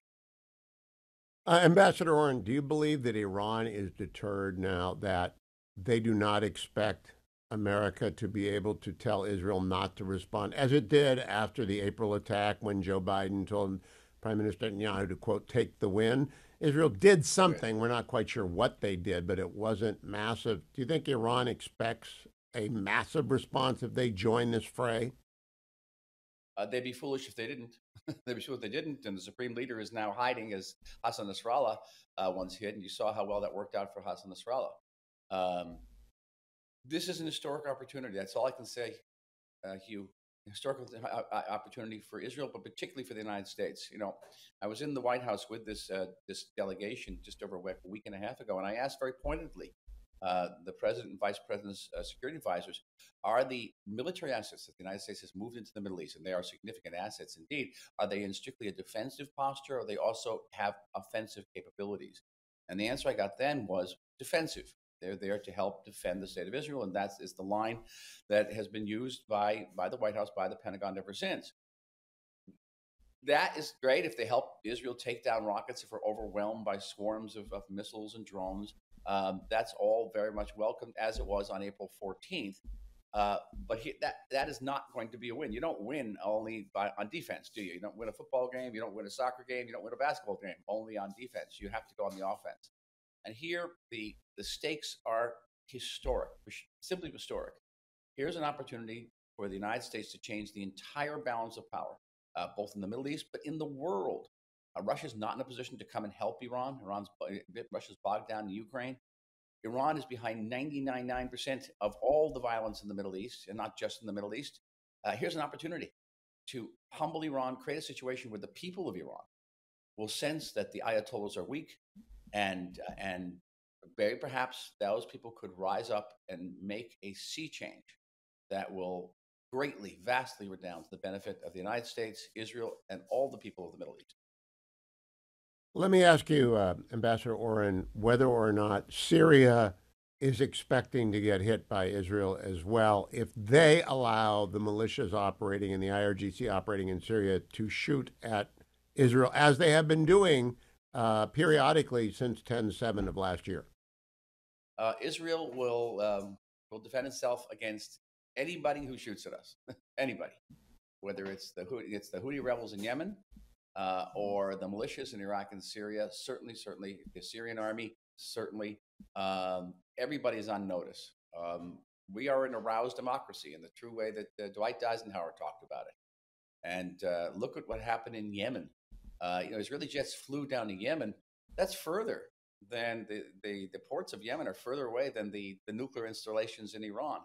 And I noticed that, we don't have strategic bombers. We don't B-1s, B-2s. We have these little planes called F-15s, 16s, and F-35s, which have limited payloads and certainly limited range. But with inter-air refueling, you can see what they can do. We didn't have strategic bombers, but the use of these small bombers operating in very close tandem were able to penetrate 60 feet of bunker and to kill Hassan Nasrallah. To me, that's an unequivocal message to the people in Tehran. Dr. Oren, I wanted to ask you a question that I posed to my friend John Podhoretz yesterday. Could only Benjamin Netanyahu, with his 3+ decades of experience, have successfully navigated the shoals of the last month? I know there are critics of Netanyahu more than there are critics of Trump and Biden and Harris combined, because he's been around for so long. But maybe like Churchill, having served forever in every war from the Boer War forward, was prepared for World War II, maybe 30 years prepared Netanyahu for the last 2 weeks. What do you think? I think that you can fault Benjamin Netanyahu for many things. His role on October 7th, his role in the judicial crises that sent the message of weakness to our enemies before October 7th. Many of his messaging. I think that his handling of this international situation, certainly over the last month, has something that historians will study for a very long time. You have an administration which is in its public messaging, certainly, is all the time qualifying its support for Israel. We support Israel's right to exist. We support Israel's right to defend itself. But Israel, how it defends itself matters. But there has to be a Palestinian state. But Palestinians have to live in security and dignity. A lot of buts, and a lot of these buts are simply not attainable. So the message to the world is one of very highly qualified support for Israel's right to defend itself. Also dealing with serious deficiencies and shortages of munitions. So on that level, he has handled and navigated this quite well. Maybe another Israeli politician would have given permission for the operations as they're standing now. I don't doubt that. But the navigating of a very, very complex relationship with the United States, our crucial ally at this time, I think will be studied for a long time as a work of political and diplomatic art on the part of Benjamin Netanyahu. I agree with that, and particularly when the guys on commentary commented, and Christine Rosen, I shouldn't say guys, on his delivering his General Assembly speech with knowledge that at that moment the IDF was scrambling the Israeli Air Force to destroy Nasrallah. I'm just amazed that he could give that speech. Last word to you, Dr. Oren. That's a moment that will be studied for a long time in misdirection.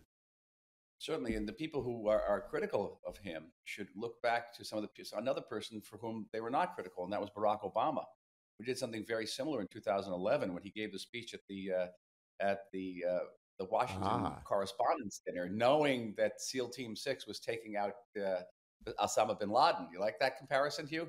I do, and it's the first time I've heard it, and it's so apt. I'm going to steal it in the next segment. I'm going to give you credit, though. Now, ask them if they're going to criticize Barack Obama, too. Dr. Michael Oren, thank you. Always a pleasure. Thank you for the update. And I think that everyone listening is as cheered as you are, as I am, but also cautious about what could happen next. Those young men and women in the field are facing real bullets and real rockets. Thank you, Michael Oren.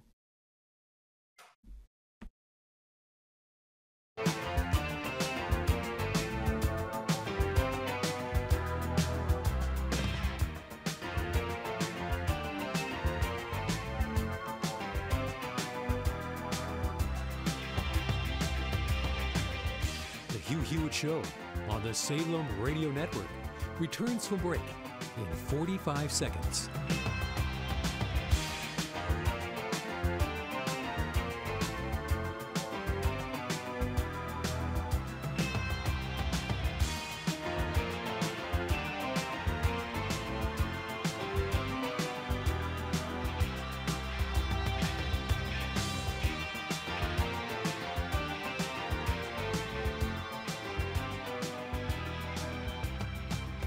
The Hugh Hewitt Show on the Salem Radio Network returns from break in 15 seconds.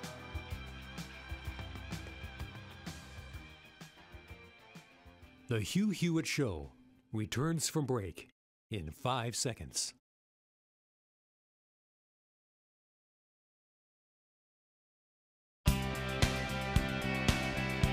Welcome back, America. Dr. Michael Oren remains with me. Dr. Oren, I wanted to ask you a question that I posed to my friend John Podhoretz yesterday.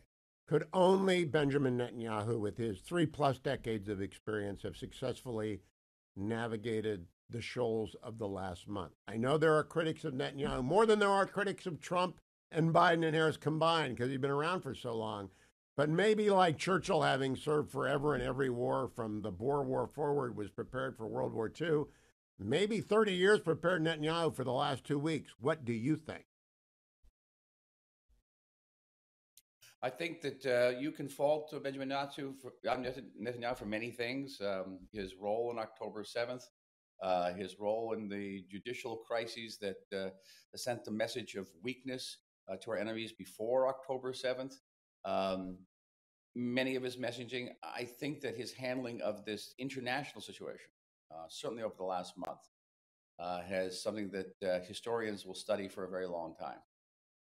You have an administration which is, in its public messaging, certainly, is all the time qualifying its support for Israel. We support Israel's right to exist. We support Israel's right to defend itself. but Israel, how it defends itself matters. But there has to be a Palestinian state. But Palestinians have to live in security and dignity. A lot of buts, and a lot of these buts are simply not attainable. So the message to the world is one of very highly qualified support for Israel's right to defend itself. Also dealing with serious deficiencies and shortages of munitions. So on that level, he has handled and navigated this quite well. Maybe another Israeli politician would have given permission for the operations as they're standing now. I don't doubt that. But the navigating of a very, very complex relationship with the United States, our crucial ally at this time, I think will be studied for a long time as a work of political and diplomatic art on the part of Benjamin Netanyahu. I agree with that, and particularly when the guys on commentary commented, and Christine Rosen, I shouldn't say guys, on his delivering his General Assembly speech with knowledge that at that moment the IDF was scrambling the Israeli Air Force to destroy Nasrallah.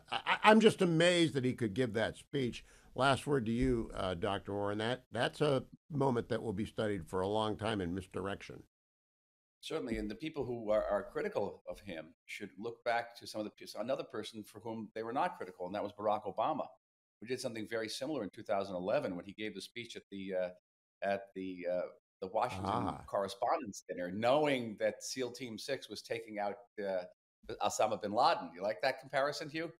I do, and it's the first time I've heard it, and it's so apt I'm going to steal it in the next segment. I'm going to give you credit, though. Now ask them if they're going to criticize Barack Obama, too. Dr. Michael Oren, thank you. Always a pleasure. Thank you for the update. And I think that everyone listening is as cheered as you are, as I am, but also cautious about what could happen next. Those young, very cautious. I do want to thank Ambassador Oren coming up, Senator Tom Cotton. After that, Ambassador David Friedman, whose brand new book, One Jewish State, is really a remarkable read. That's all right ahead. Let me remind you, andrewandtodd.com, andrewandtodd.com, 888-888-1172. If your life requires you to buy a house right now, it's a difficult mortgage environment to navigate. You want pros, you want a lender. Sierra Pacific Mortgage is a bank. andrewandtodd.com work for Sierra Pacific Mortgage. Actually, they work for themselves as well. They are my lender, Dwayne's lender, the lender of thousands of listeners to the Hugh Hewitt Show, from whom I have never had a complaint in the decade that they have been our sponsor. Call them at 888-888-1172. 888-888-1172. Don't forget as well, there are the pictures of Andrew and Todd if you're watching on the Salem News Channel. You can also see my Relief Factor bag. I took it in hour 1. I remind you in hours 2 and 3, don't leave home without it. Stop at the coffee pot, stop, or put it in your car if you've got a long commute. If you're working out this morning and you've got some minor aches and pains, say to yourself, I need my relieffactor.com. I may not work out today because I was up all night repeatedly checking the text because I became a grandfather again last night. Brand new grandbaby for the Fetching Mrs. Hewitt and I, number 6. And it was a long labor for my daughter-in-law. She did great. She looks great. Mother and daughter and son-in-law are all doing fine, and we're very, very happy. No sleep for the weary last night, though, or the people who are pensive. You know that. Relief Factor does not help that. But if I do manage to get some exercise in this afternoon, it will help that. And it will help every one of you out there who are going to lift weights, go to the gym, whatever you do. What you want to do is call 1-800-4-RELIEF, 1-800-4-RELIEF. Ask for the 1995 starter pack for 3 weeks, or go right now to relieffactor.com, relieffactor.com. Senator Tom Cotton is next on The Hugh Hewitt Show. Portions of The Hugh Hewitt Show brought to you by Sierra Pacific Mortgage. For more info, call 888-888-1172. Last hour, Admiral Stavridis reminded me that he had a classmate blown up by Hezbollah in Beirut, Captain Vincent Smith, in 1983. There's a new book out by Jack Carr and James Scott called Targeted Beirut, which reminds us all about the events of 1983. What did you feel upon hearing that Hezbollah's leadership had been assassinated by Israel in the bombing of their underground bunker over the weekend? Well, it's fantastic news, Hugh, that all Americans should celebrate and thank Israel, not just for bringing a measure of justice to all those Americans, most notably the Marines in the Beirut barracks bombing in 1983, but many other Americans who've been wounded or killed or lost loved ones at the hands of Hezbollah, but also for the ongoing threat that Hezbollah poses today, not only to Israel, but to our interests in the region.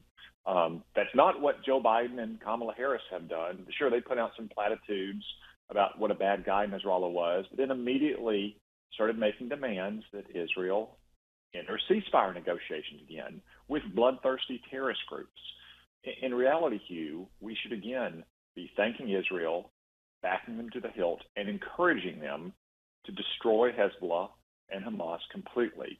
They've apparently made the decision, to borrow from The Godfather, to settle all the family business at once.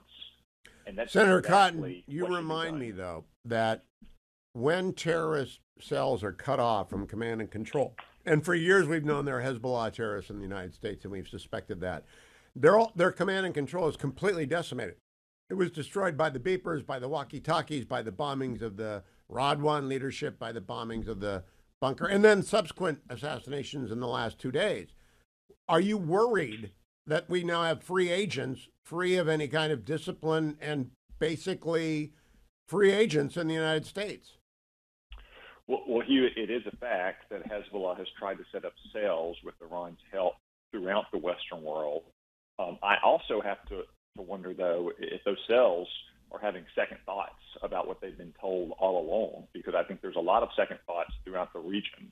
Remember, Barack Obama and Joe Biden and Kamala Harris and all the smarties in the Democratic foreign policy set and in Europe have told us for years that Iran is fearsome, that has a ring of fire around Israel, that can destroy downtown Tel Aviv.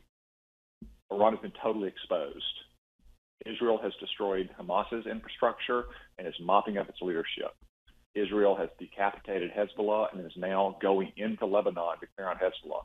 Where is Iran's response? Where are the hundreds of thousands of rockets and mortars being fired?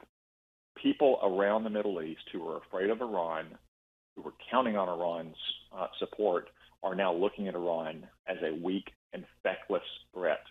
Israel, once again, has shown itself to be the strong horse. And that's why the United States should back Israel to the hilt. Again, it can't be overstated what a huge strategic victory it is to destroy Hezbollah, which was Iran's main deterrent. We should also destroy Iran's rebel army in Yemen, after which point Iran will be totally exposed with no defenses on its flanks the first time in decades. Now, I believe that Bashar Assad's brother has also been assassinated in Syria because Syria made the mistake of sending rockets into Israel. I am curious, Senator, do you expect the new Senate, and I know you've been out there with Dave McCormick and Bernie Moreno and Tim Sheehy and probably Nella Domenici, who knows where you've been. Do you expect the new Senate to vote aid to Israel? Because that country is really stretched beyond its limits in terms of both the financial strain on its economy and on the munitions that we've supplied them and have been slow walking under Joe Biden and Kamala Harris. Yeah, Hugh, there's no question that a new Republican-led Senate will back Israel strongly, unlike Chuck Schumer's Senate. Chuck Schumer called for new elections in Israel because he's catering to the anti-Semitic wing in his party that doesn't like Benjamin Netanyahu. I frankly would like to call for new elections in New York to get rid of Chuck Schumer. But that will stop. That will stop whenever we're in charge of the Senate. There are still a handful of Democrats that will vote for aid as well. So we'll have more than enough votes to make sure that we back Israel to the hilt. They won't be able to hide behind Chuck Schumer and Joe Biden refusing to bring these bills to the floor to vote on it. And it's not just aid, military aid either, Hugh. It's providing Israel the moral, political, and diplomatic support it needs. The House of Representatives passed with some meager Democratic support an effort to sanction the International Criminal Court, also known as the International Kangaroo Court, who's been targeting Israel for years. Chuck Schumer refuses to bring it to the floor because, again, the Democratic Party has a large and growing anti-Semitic wing in its ranks. Now, Senator Cotton, coming up after you, former Ambassador David Friedman is joining me to talk about his brand new book, One Jewish State, in which he makes the argument, good trial lawyer, David Friedman's a heck of a trial lawyer, makes the argument for Israel extending sovereignty over Judea and Samaria. I don't expect a statement from you about that, but I'm curious if you think Israel has found its sea legs. I'm just so extraordinarily impressed by Netanyahu in the last 3 weeks, the way he's threaded this very, very difficult situation and gave that speech at the UN, even as the bombers were in the air for Beirut. I just don't think we have a comparison. Dr. Oren said Obama went into the White House Correspondents Association as president when we were, executing Osama bin Laden raid. It is a remarkable run for Netanyahu over 3 weeks. Do you agree? It is tremendous leadership from one of the great statesmen of recent times. Also want to stress, though, Hugh, it's not just Benjamin Netanyahu. It's all of the Israeli government, and frankly, all of Israel, strongly united. Whatever other domestic controversies may roil Israeli politics, as they often do, behind the prime minister's war strategy to destroy Hamas and now to destroy Hezbollah. That's, again, something that Joe Biden and Kamala Harris always admit. It may be controversial in the Democratic Party in America. It's not controversial in Israel that Israel can't live with a terror statelet on its border, aiming thousands of rockets and missiles at its people, displacing 80,000 Israelis for more than a year from the north. Now, Senator Cotton, I want to turn to domestic politics. We have the debate tonight. Your colleague, J.D. Vance from Ohio, will be on stage with Governor Walz. And Margaret Brennan of Face the Nation and Nora O'Donnell of CBS Evening News are both liberals. You have met with both of them. I wonder if you were surprised. You had Robert Costa sitting in for Margaret Brennan on Face the Nation. Were you a little bit stunned that you actually got through a few answers without being interrupted by the host? No, Hugh, it's fine. The host can try to have, as you often say, a debate as opposed to an interview. What I'm confident of is that J.D. Vance is going to do an excellent job of exposing that Kamala Harris is a dangerous San Francisco liberal and that Tim Walz wants to make Minnesota, California, and he's gone a long way towards that if you know anyone in Minnesota. And that's what they do to America as well. Of course, J.D. also has a big advantage over Tim Walz in this debate, which is he knows where he stands and what he believes. Maybe even more important, he knows where the boss stands and what he believes. Tim Walz is almost as absent from the news as Kamala Harris because he can't go out and answer any question. Kamala Harris wants to ban fracking. She's wanted to for 50 years of her life, and now all of a sudden she's had an election eve conversion. She won't say where she stands on race-based reparations. She won't say where she stands on the gas-powered vehicle ban and the electric vehicle mandate. How is Tim Walz going to answer these questions tonight? He has no idea what Kamala Harris is going to say next in her craven and opportunistic efforts to get herself elected. The Free Beacon has a story yesterday on Governor Walz's trips to China, including one he didn't make. He claimed to have been in Hong Kong at the Tiananmen Square massacre. He wasn't. He was. I mean, they've got the goods on him. He seems to be a serial fabulist, Senator Cotton. I'm not sure they're going to bring that up at all tonight because it is left-leaning moderators. Do you expect that to come up tonight, Tim Walz in China?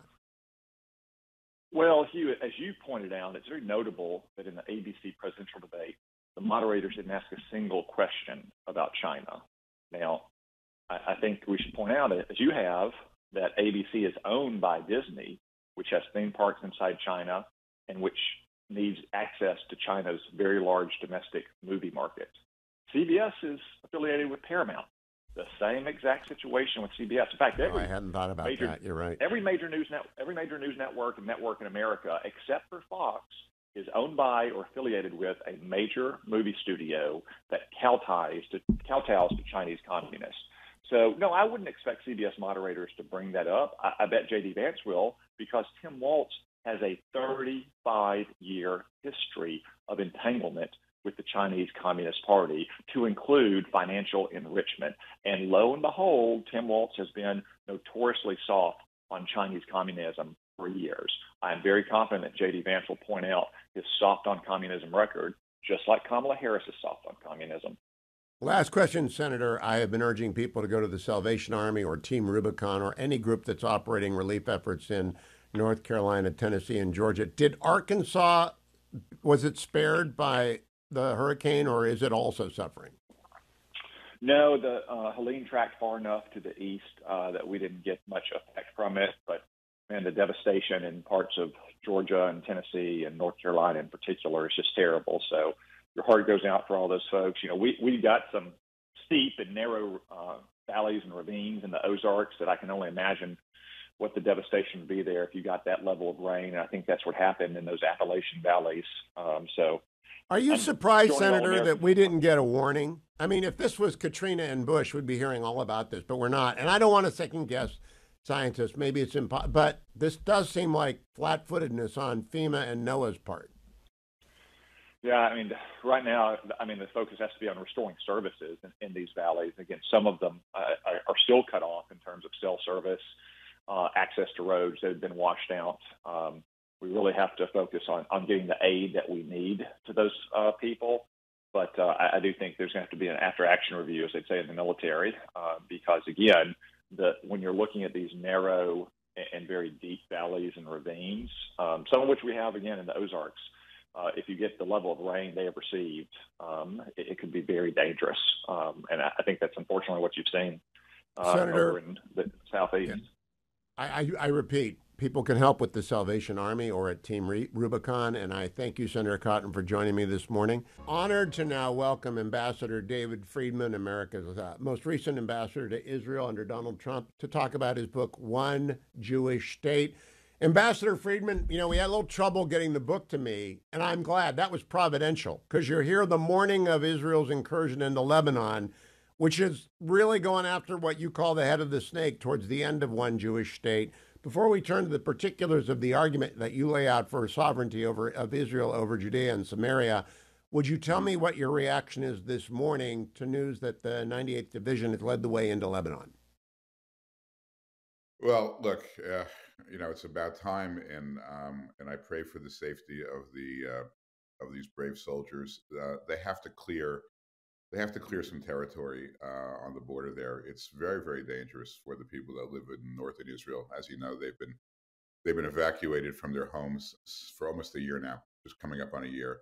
Refugees in their own country, 60,000 Israeli citizens have been evacuated. They have to come home, or else it's just a huge territorial victory for Hezbollah. So in order for that area to become safe, there needs to be a buffer zone. The buffer zone needs to be cleared out. It can't be done any other way but by ground. I don't think Israel wants a long-term ground invasion into Lebanon, but they need to clear out at least 10 kilometers of space. So far, what I'm hearing, there's been minimal resistance. I hope that continues. As you know, Israel's done some incredible damage to Hezbollah's command and control. They've decapitated most of the leadership there. So we're seeing, fortunately, what at least so far is not a overwhelming response from Hezbollah, and we hope that continues. They can clear out the territory, and they can bring these poor people back into their homes in the north. Ambassador Friedman, it is very clear in One Jewish State. I read the first 3 chapters and then listened to the rest of the book because I realized I didn't know you were a trial lawyer. I thought you were a corporate lawyer. And then I realized this is a trial lawyer making a closing argument. And then you called your last chapter the closing argument. So I was listening to it with great interest. But at the same time, you stayed out of internal domestic Israeli politics, as I do, because I'm just not smart enough to get involved. I nevertheless have to ask you, could anyone other than Bibi Netanyahu have navigated the last month in Israel's position in the world, from the General Assembly through the assassination of Haniyeh in Iran, through the attack on the Radwan forces, to the Nasrallah operation, right through the... I mean, it really requires his 3 decades of experience to lead right now. Well, it's all of that, and also it's managing the interference from America, which let's not underestimate. I mean, a lot of it is under the surface, doesn't get reported because the Americans don't want to have this reported in an election season. But the pressure on Israel not to do any of these things, beginning with the entry into Rafah in Gaza, but continuing through all these events, as you point out, the pressure was enormous. So the combination of managing the relationship with America, which is an incredibly important strategic asset for Israel, it's its most important strategic asset, and making sure the world doesn't see massive daylight between the 2 countries, because that only empowers Israel's enemies. So managing that, which I don't think anybody could have done, to the step-by-step decapitation of Hezbollah, the degradation of Hamas's capabilities, these targeted assassinations. Of course, we should give credit to these incredible, spies and engineers who managed to do all these incredible things that we haven't seen in the history of warfare. But yeah, but I mean, Bibi gets enormous credit for this, and well deservedly so. Now I want to make sure the audience knows One Jewish State is available now at Amazon. It's been endorsed by everybody I respect. This is the hour of Israel because I had Senator Tom Cotton on right before you, Ambassador, and Dr. Oren was on to start the hour. I want people to know that One Jewish State, though, is not about current events. It's about an eternal problem. What do the Jews, God's chosen people, do with Judea and Samaria? Do you want people to understand? This is a real break with the classic blob argument that there's got to be a two-state solution. How's it been received by the blob? Mm-hmm. Well, look, it's sort of like telling people not to take penicillin.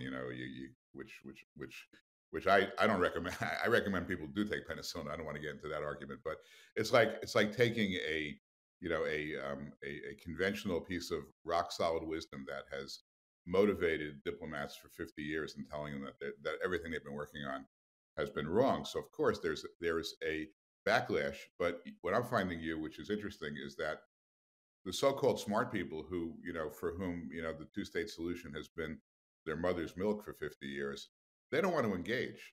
They don't want to talk to me because, they look at the book and they realize that the arguments are pretty rock solid. And so I'm being ignored by a lot of people on the left because they don't want to engage. I think that's going to change because it's so persuasive. I am not very conversant with West Bank versus Judea and Samaria. That's not one of the arguments I know, but I follow this fairly closely. I didn't know 2/3 of what I learned in One Jewish State.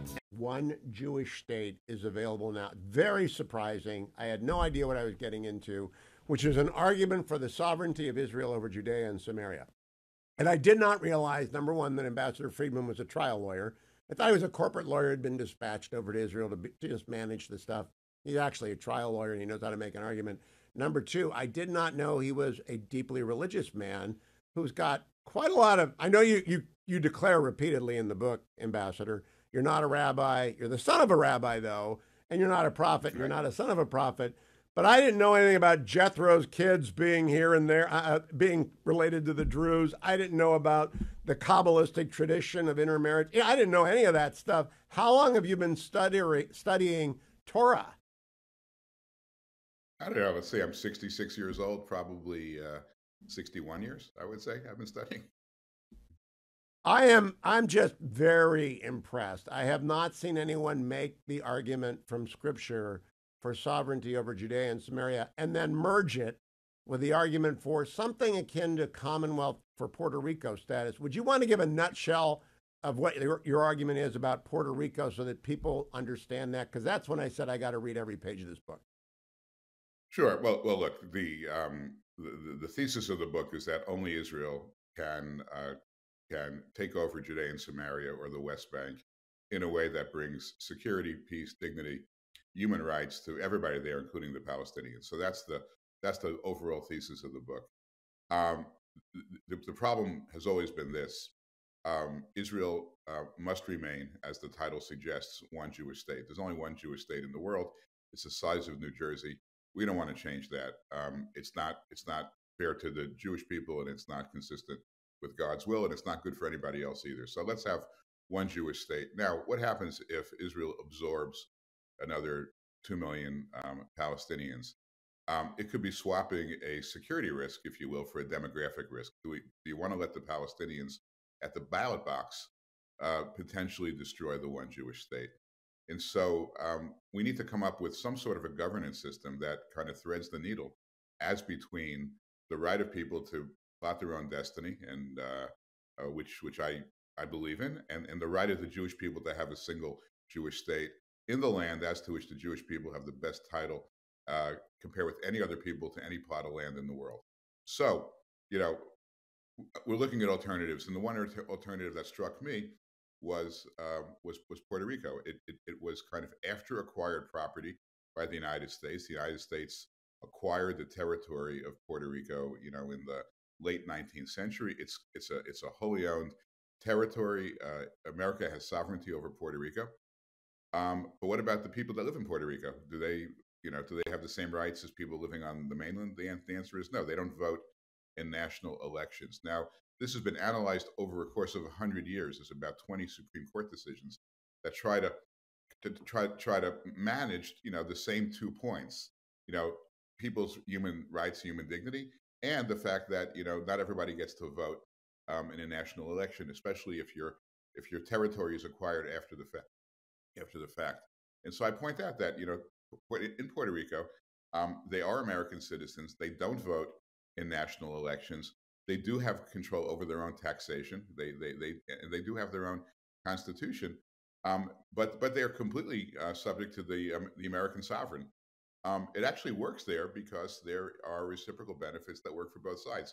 Most prominently when there's a hurricane, right? A hurricane in Puerto Rico can be very dangerous, and FEMA in America will take care of making sure that people in Puerto Rico don't live underwater. So what my suggestion is, and by the way, it's only a suggestion. If we can come up with 10 other ways to thread this needle, but my point is that just because you acquire a territory and don't give the people there the right to control your national leadership, as long as you do give them basic human rights and the rights to control their own local destiny, which is what I suggest, you're the farthest thing from unless America is an apartheid state, which I don't believe anybody thinks it is. I think it does satisfy most people's concerns about human rights. So that's the Puerto Rico analogy. I suggest that the Palestinians under Israeli sovereignty will have local autonomy, will have the ability, if it makes sense for them and for Israel, to control their own taxation system, run their own local affairs, but nonetheless be subject to Israeli sovereignty.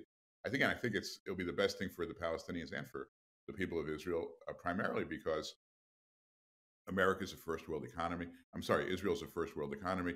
Israel has a track record of human rights. Israel's got an incredible track record of empowering its Arab minority, which is 20% of the Israeli population already. So that's where Puerto Rico comes in. It's an example of how we can thread this needle to retain one Jewish state, but at the same time providing human rights and dignity and self-governance to the Palestinian people living in Judea and Samaria.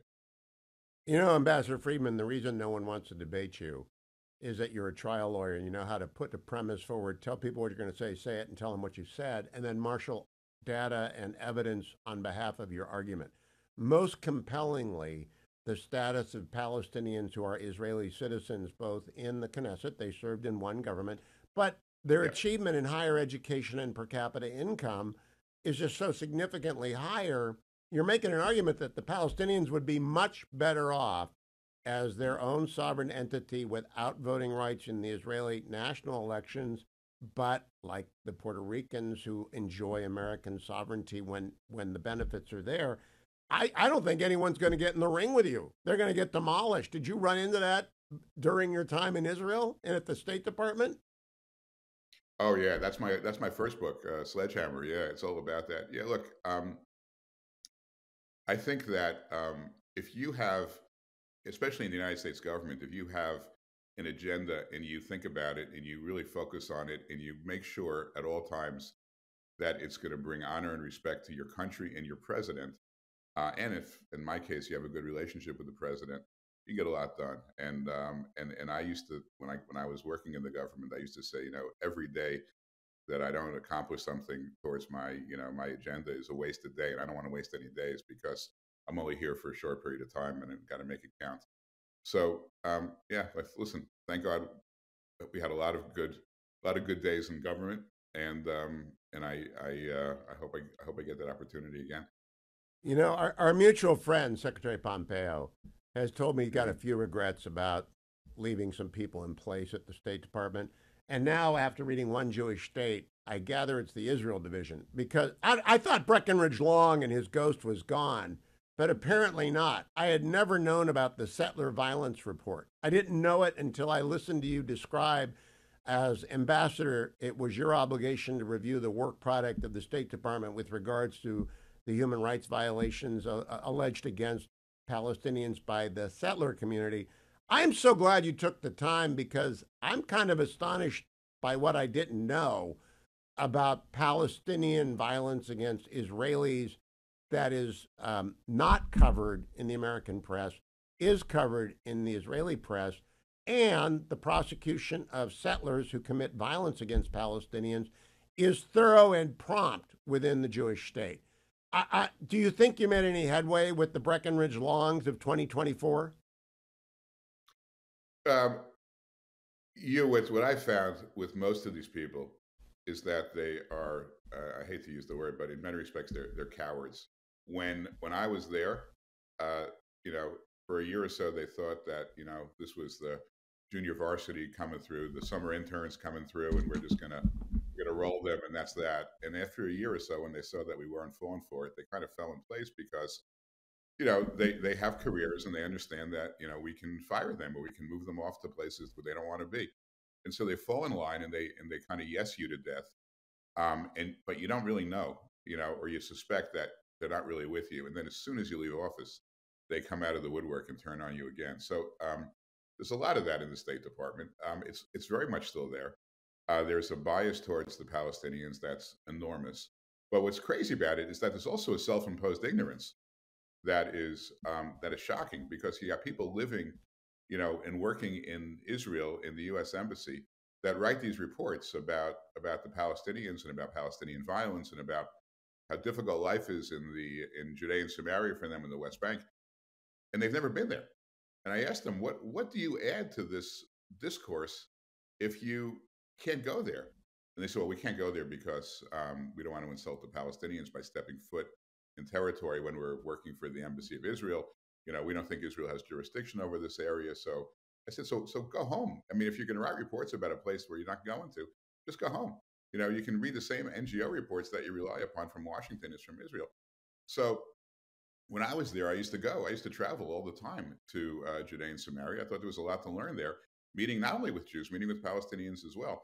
And here's, by the way, the big takeaway that nobody, the kind of the dirty secret. None of the Palestinians want to live under Palestinian rule. I mean, none of them. Absolutely none of them. I mean, they're looking at Mahmoud Abbas, who's now in the 19th year of his 4-year term, completely corrupt. I mean, he's got hundreds of millions of dollars stashed away, as do all his predecessors. He favors his cronies. No human rights, no freedom of religion, no freedom of speech. The economy's a shambles. Less than 10% of what Israel produces per capita. Nobody wants to live under Mahmoud Abbas or anybody that he's grooming to take over. They see across the green line. They look at Israel. They look at the Arabs in Israel, and they say, "That's the life that we want. We want some of that. We don't want to live. We don't want to work for these. Be subservient to these Palestinian dictators." So they can't say it because they get thrown in jail if they do that. There's no freedom of speech in this part of the world, in that part of the world. But for Israel to take over Judea and Samaria and to run it and to bring, and to kind of export the values and the commerce and the know-how and the wisdom and the education and the healthcare to that part of this troubled area is a massive win for the Palestinians. They tell it to me secretly as long as I promise not to out them. But that's their view, and that never comes across. And the State Department self-imposes ignorance upon itself just to make sure this never gets out. I mean, it doesn't fit within their narrative, which is a false narrative, but this is the narrative they've adopted for 50 years. Well, it's also an anti-Semitic narrative. My favorite part of One Jewish State, and I have many favorite parts, is that by name you call out the moron of morons, Joseph Borrell. I think he's anti-Semitic. You didn't use that term. You said he was anti-Israel, but what do you think? He is a moron. Look, the EU is just imagine what the EU would be like if it wasn't for Hungary and the Czech Republic. They're the only ones who put a brake on the EU from acting as a collective because they need to be unanimous. Every other country is, they hired him. Borrell is terrible, but Borrell is a product of the people that hired him. They can fire him if they don't like him, but they haven't fired him yet. So no, he goes out of his way to. Look, if you're gonna, you want to make offer some platitudes about civilian casualties.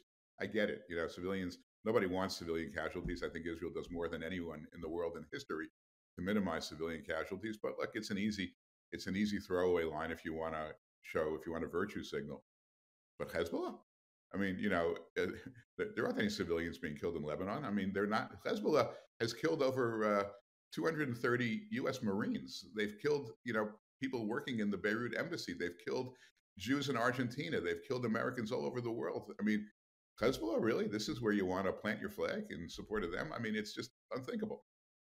Right before I read One Jewish State, I read Jack Carr's new book on Beirut. And I didn't join the Reagan administration until 1985, so I wasn't there when the fiascos happened in Beirut. But justice was served out over the weekend to the Marine families who've been waiting 40 years for it. Mr. Ambassador, I want to make sure that we cover, before we run out of time here, and we got to play most of this tomorrow morning, is the American Jewish community. Now, I'm not Jewish. My wife isn't Jewish. Her grandfather was, but we are not Jewish, and I'm Roman Catholic and not one of the evangelicals like Pastor Hagee, who has a prophetic vision for Israel. I'm just a basic believer like you. I am curious, though, if the fear that you talk about rising in the Jewish community is beginning to realize they've got to use their power. John Podhoretz says now is the time for Jews in America to use their power and to stop funding the institutions that are actively anti-Semitic, like UCLA and Harvard. My alumni, I'm an alum of Harvard and Michigan Law. They're both got their incredibly anti-Semitic student bodies and protests and organizations. Do you think American Jewry is waking up that they've got to use their power? I think so in certain places. I mean, look, I went to two major offenders as well, Columbia University and NYU Law School, and look, you win. I'm mortified. You win. I win. I do. I think, but I don't win by much. I win, but not by a lot. I think I agree with American Jews using their power, thinking more about protecting their own franchise and not just worrying about everybody else. But the most important thing I think about curbing anti-Semitism, and this is what I don't hear from much in the Jewish community, I don't think we can change a lot of these other people. I think we're stuck in a world where there's a lot of haters for the Jewish people. At the margins we can affect it. We can't affect it in big numbers. But we can change ourselves, we can change who we are and how we perceive ourselves.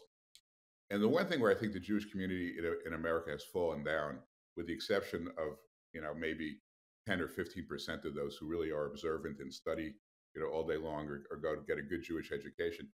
We need to know who we are and why we should fight for ourselves. Like, why am I keeping my last name as Friedman as opposed to I could change my name to Franklin? I don't look that Jewish. I could go assimilate into society. Nobody would bother me. And, people would just, I would just look at the Jewish issue as somebody else's problem. Why am I not doing that? Because I understand about the 3,000-year-old majestic legacy of what it means to be a Jew and what we received from our parents and our grandparents going back thousands of years. About the significance of Torah study, about the significance of the faith that we have, about the values that we've given to the world, and why it's worth fighting for. And until we understand why it's worth fighting for, that's how we defend ourselves. And I don't think we're strong enough right now to defend ourselves at that level. And that's what scares me the most. I mean, those who've got, lots of power and money, yeah, they'll do that. But what about all the, the millions of Jews? There's 3 or 4 million Jews that don't know what it means to be Jewish. Don't know why it matters to be Jewish. And if we don't fix that, I don't think we're really up to the fight. I also want to close by making sure people understand. You will be surprised by One Jewish State. And I wrote down the most surprising thing is that you're not making the argument that the Haredim have to continue their deferment from the IDF. You're not making the argument that Arab Israelis don't have to serve. You're making the opposite. So Ben Gvir is not a Smotrich. They're not going to be happy with you, right? They're not going to like One Jewish State. You went where a lot of conservatives don't want to go, which is everybody's got to serve. What's the reaction in Israel to One Jewish State? Well, it's coming out in Hebrew in another week, so we'll really see a lot of Israelis prefer to read it in Hebrew. Look,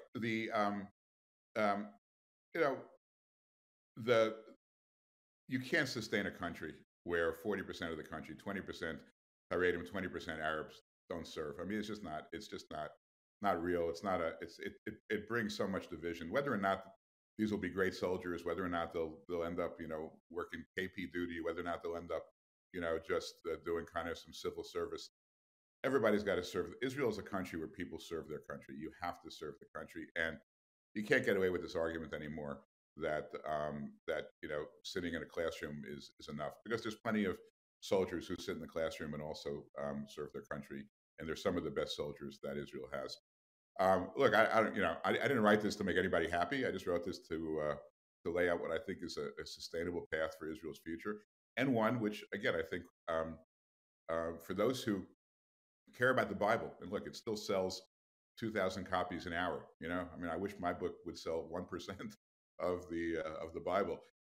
20 million Americans buy a new Bible every year. It still matters to a lot of people, and if without Israeli sovereignty over Judea and Samaria, Jews and Christians will lose the opportunity to go see these places, and it really does bring the Bible back to life. When you can take your faith and anchor it in fact, and anchor it in real history, see that these stories really happened, and see where they happened, and see the evidence as to how they happened, I think you go back home and you are recharged and reinvigorated. And I think these places have to be preserved for both the Christian and the Jewish faiths, and only Israel is going to do that. And I think that's another big part of the argument. The fact set you present, I didn't know the specifics of the expulsion from the Arab countries following World War II. And 900,000 Jews, I didn't realize that. I knew it happened. I didn't realize it was that big. I understand better now where Judea and Samaria fit into the overall vision for people who believe in sovereignty of Israel over it. And it's a fine argument, and it's wonderfully made. I want to recommend to everyone, you can't frame the argument. I loved your chapter about that. Don't frame the argument this way or that way. Just get the facts first. And that's what I liked about One Jewish State. Congratulations, Ambassador Friedman. I hope you will continue to come back. I only met you from afar. I accompanied National Security Advisor Bolton when he visited with Netanyahu, and our visit to the Golan Heights, where we were going to sit down with you, got canceled because of the weather. But I was in the tunnel with you. The most sacred place on earth is in the tunnel next to the Holy of Holies. And do you think American opinion is changing dramatically on Israel in the aftermath of the last year since the horrific massacre of 10/7? I think the younger, people under 30 have definitely moved away from Israel. It is not by chance. It is, I think, part of a very well orchestrated campaign. I think as soon as this war started, people who had been waiting for this moment, they came out in force. A lot of money behind the anti-Israel movement. If you see all these different people that are speaking, you notice, by the way, there's no leader, right? There's no leader that's surfaced, because if there's a leader, then you can put the leader on television and tear them apart with the fallacy of their argument. So there's no leader, just a crowd, just a mass, and that tells me that this is not organic. This is being organized. And you see, as people get up, they all speak. They all take out their iPhone and just read like robots. They read from a prepared text. So somebody's behind this. The kind of the Soros crowd, others as well. There have been articles about where this money is coming from. So it's very well orchestrated. It's having a very, very deleterious effect on Jewish security in America. I don't know where it's going to go. My argument, as I said earlier, my argument is we have to strengthen ourselves as Jews. We can't obsess about what other people think. We can counter these arguments as best we can, but the numbers just don't support that. And as you know, unfortunately, in this world, we're living in a fact-free world. People, have their narratives, and they reinforce them with their own media or their own social media, and it's very hard to block it. People are spending a lot of time on it. I'm not one of them, because I want to work on things I can control, and I think we can control the Jewish people, or at least influence the Jewish people, and I'm focusing mostly on that. But it's definitely look, a lot of people who were really experts in the 1930s in Germany are seeing a lot of similarities. I don't think we're going to get to that point, but I'm also naturally optimistic. But I don't think we're going to get to that point, just because I do think the Constitution of the United States is a unique document. I agree with that. I've been teaching con law since 1996, by the way. I didn't even know about the Puerto Rico cases. It just never comes up. So now I have to go learn that. Last question, Mr. Ambassador. It seems like I listen to the Times of Israel Daily Update. I read everything Haviv Rediger does. I listen to Dan Senor. I listen to Yossi Klein Halevi and Daniel Hartman every time they put out For Heaven's Sake. It seems like there's a kind of Trump derangement syndrome in Israel having to do with Netanyahu. Where does an average American Gentile get good news about Israel? Where would you send them if they can't read Hebrew, but they're kind of smart and they know what they're doing and they want to know the facts on the ground, free of political stuff? I thought the Times of Israel was that, but their anti-Netanyahu bent is coming through every day.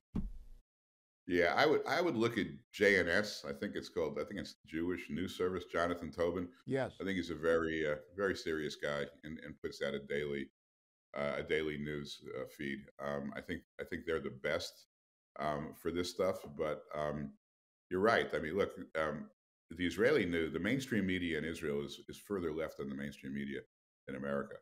And Wow. but look, here's what's different about Israel than any other country. The younger people in Israel are more conservative than the older.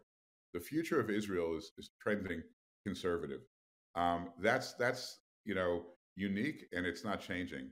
And because the younger ones have just grown up with this incessant drip every day of anti-Israel sentiment around the world, and they're fed up. And the soldiers are incredibly brave, and the people are very patriotic. Look, I'm very bullish on Israel, notwithstanding the year that they've had. I'm very bullish. I think they've learned a very hard lesson from October 7th, but they've internalized the lesson. What they've done in the last 2 weeks is nothing short of miraculous, how they've turned the tables on their enemies. God's going to protect Israel. The Israeli people are going to protect Israel. Jews in America, less confident, okay, but certainly confident about Israel. I'm confident about every Christian, Roman Catholic, Protestant, whatever denomination. Blessed to be a blessing is learned in every Sunday school, and I think to the extent that the American church prospers as well, that partnership will continue. Ambassador Friedman, you've been very generous. I look forward to having you back. One Jewish State should be a bestseller, should be in everyone's desk, and get the facts before you make an argument about Israeli sovereignty over Judea and Samaria, because if you've read Ambassador Friedman's book, you're going to change the way you think. Thank you, Mr. Ambassador. Thank you. Your pleasure being with you, as always. Pleasure being with you. Bye-bye.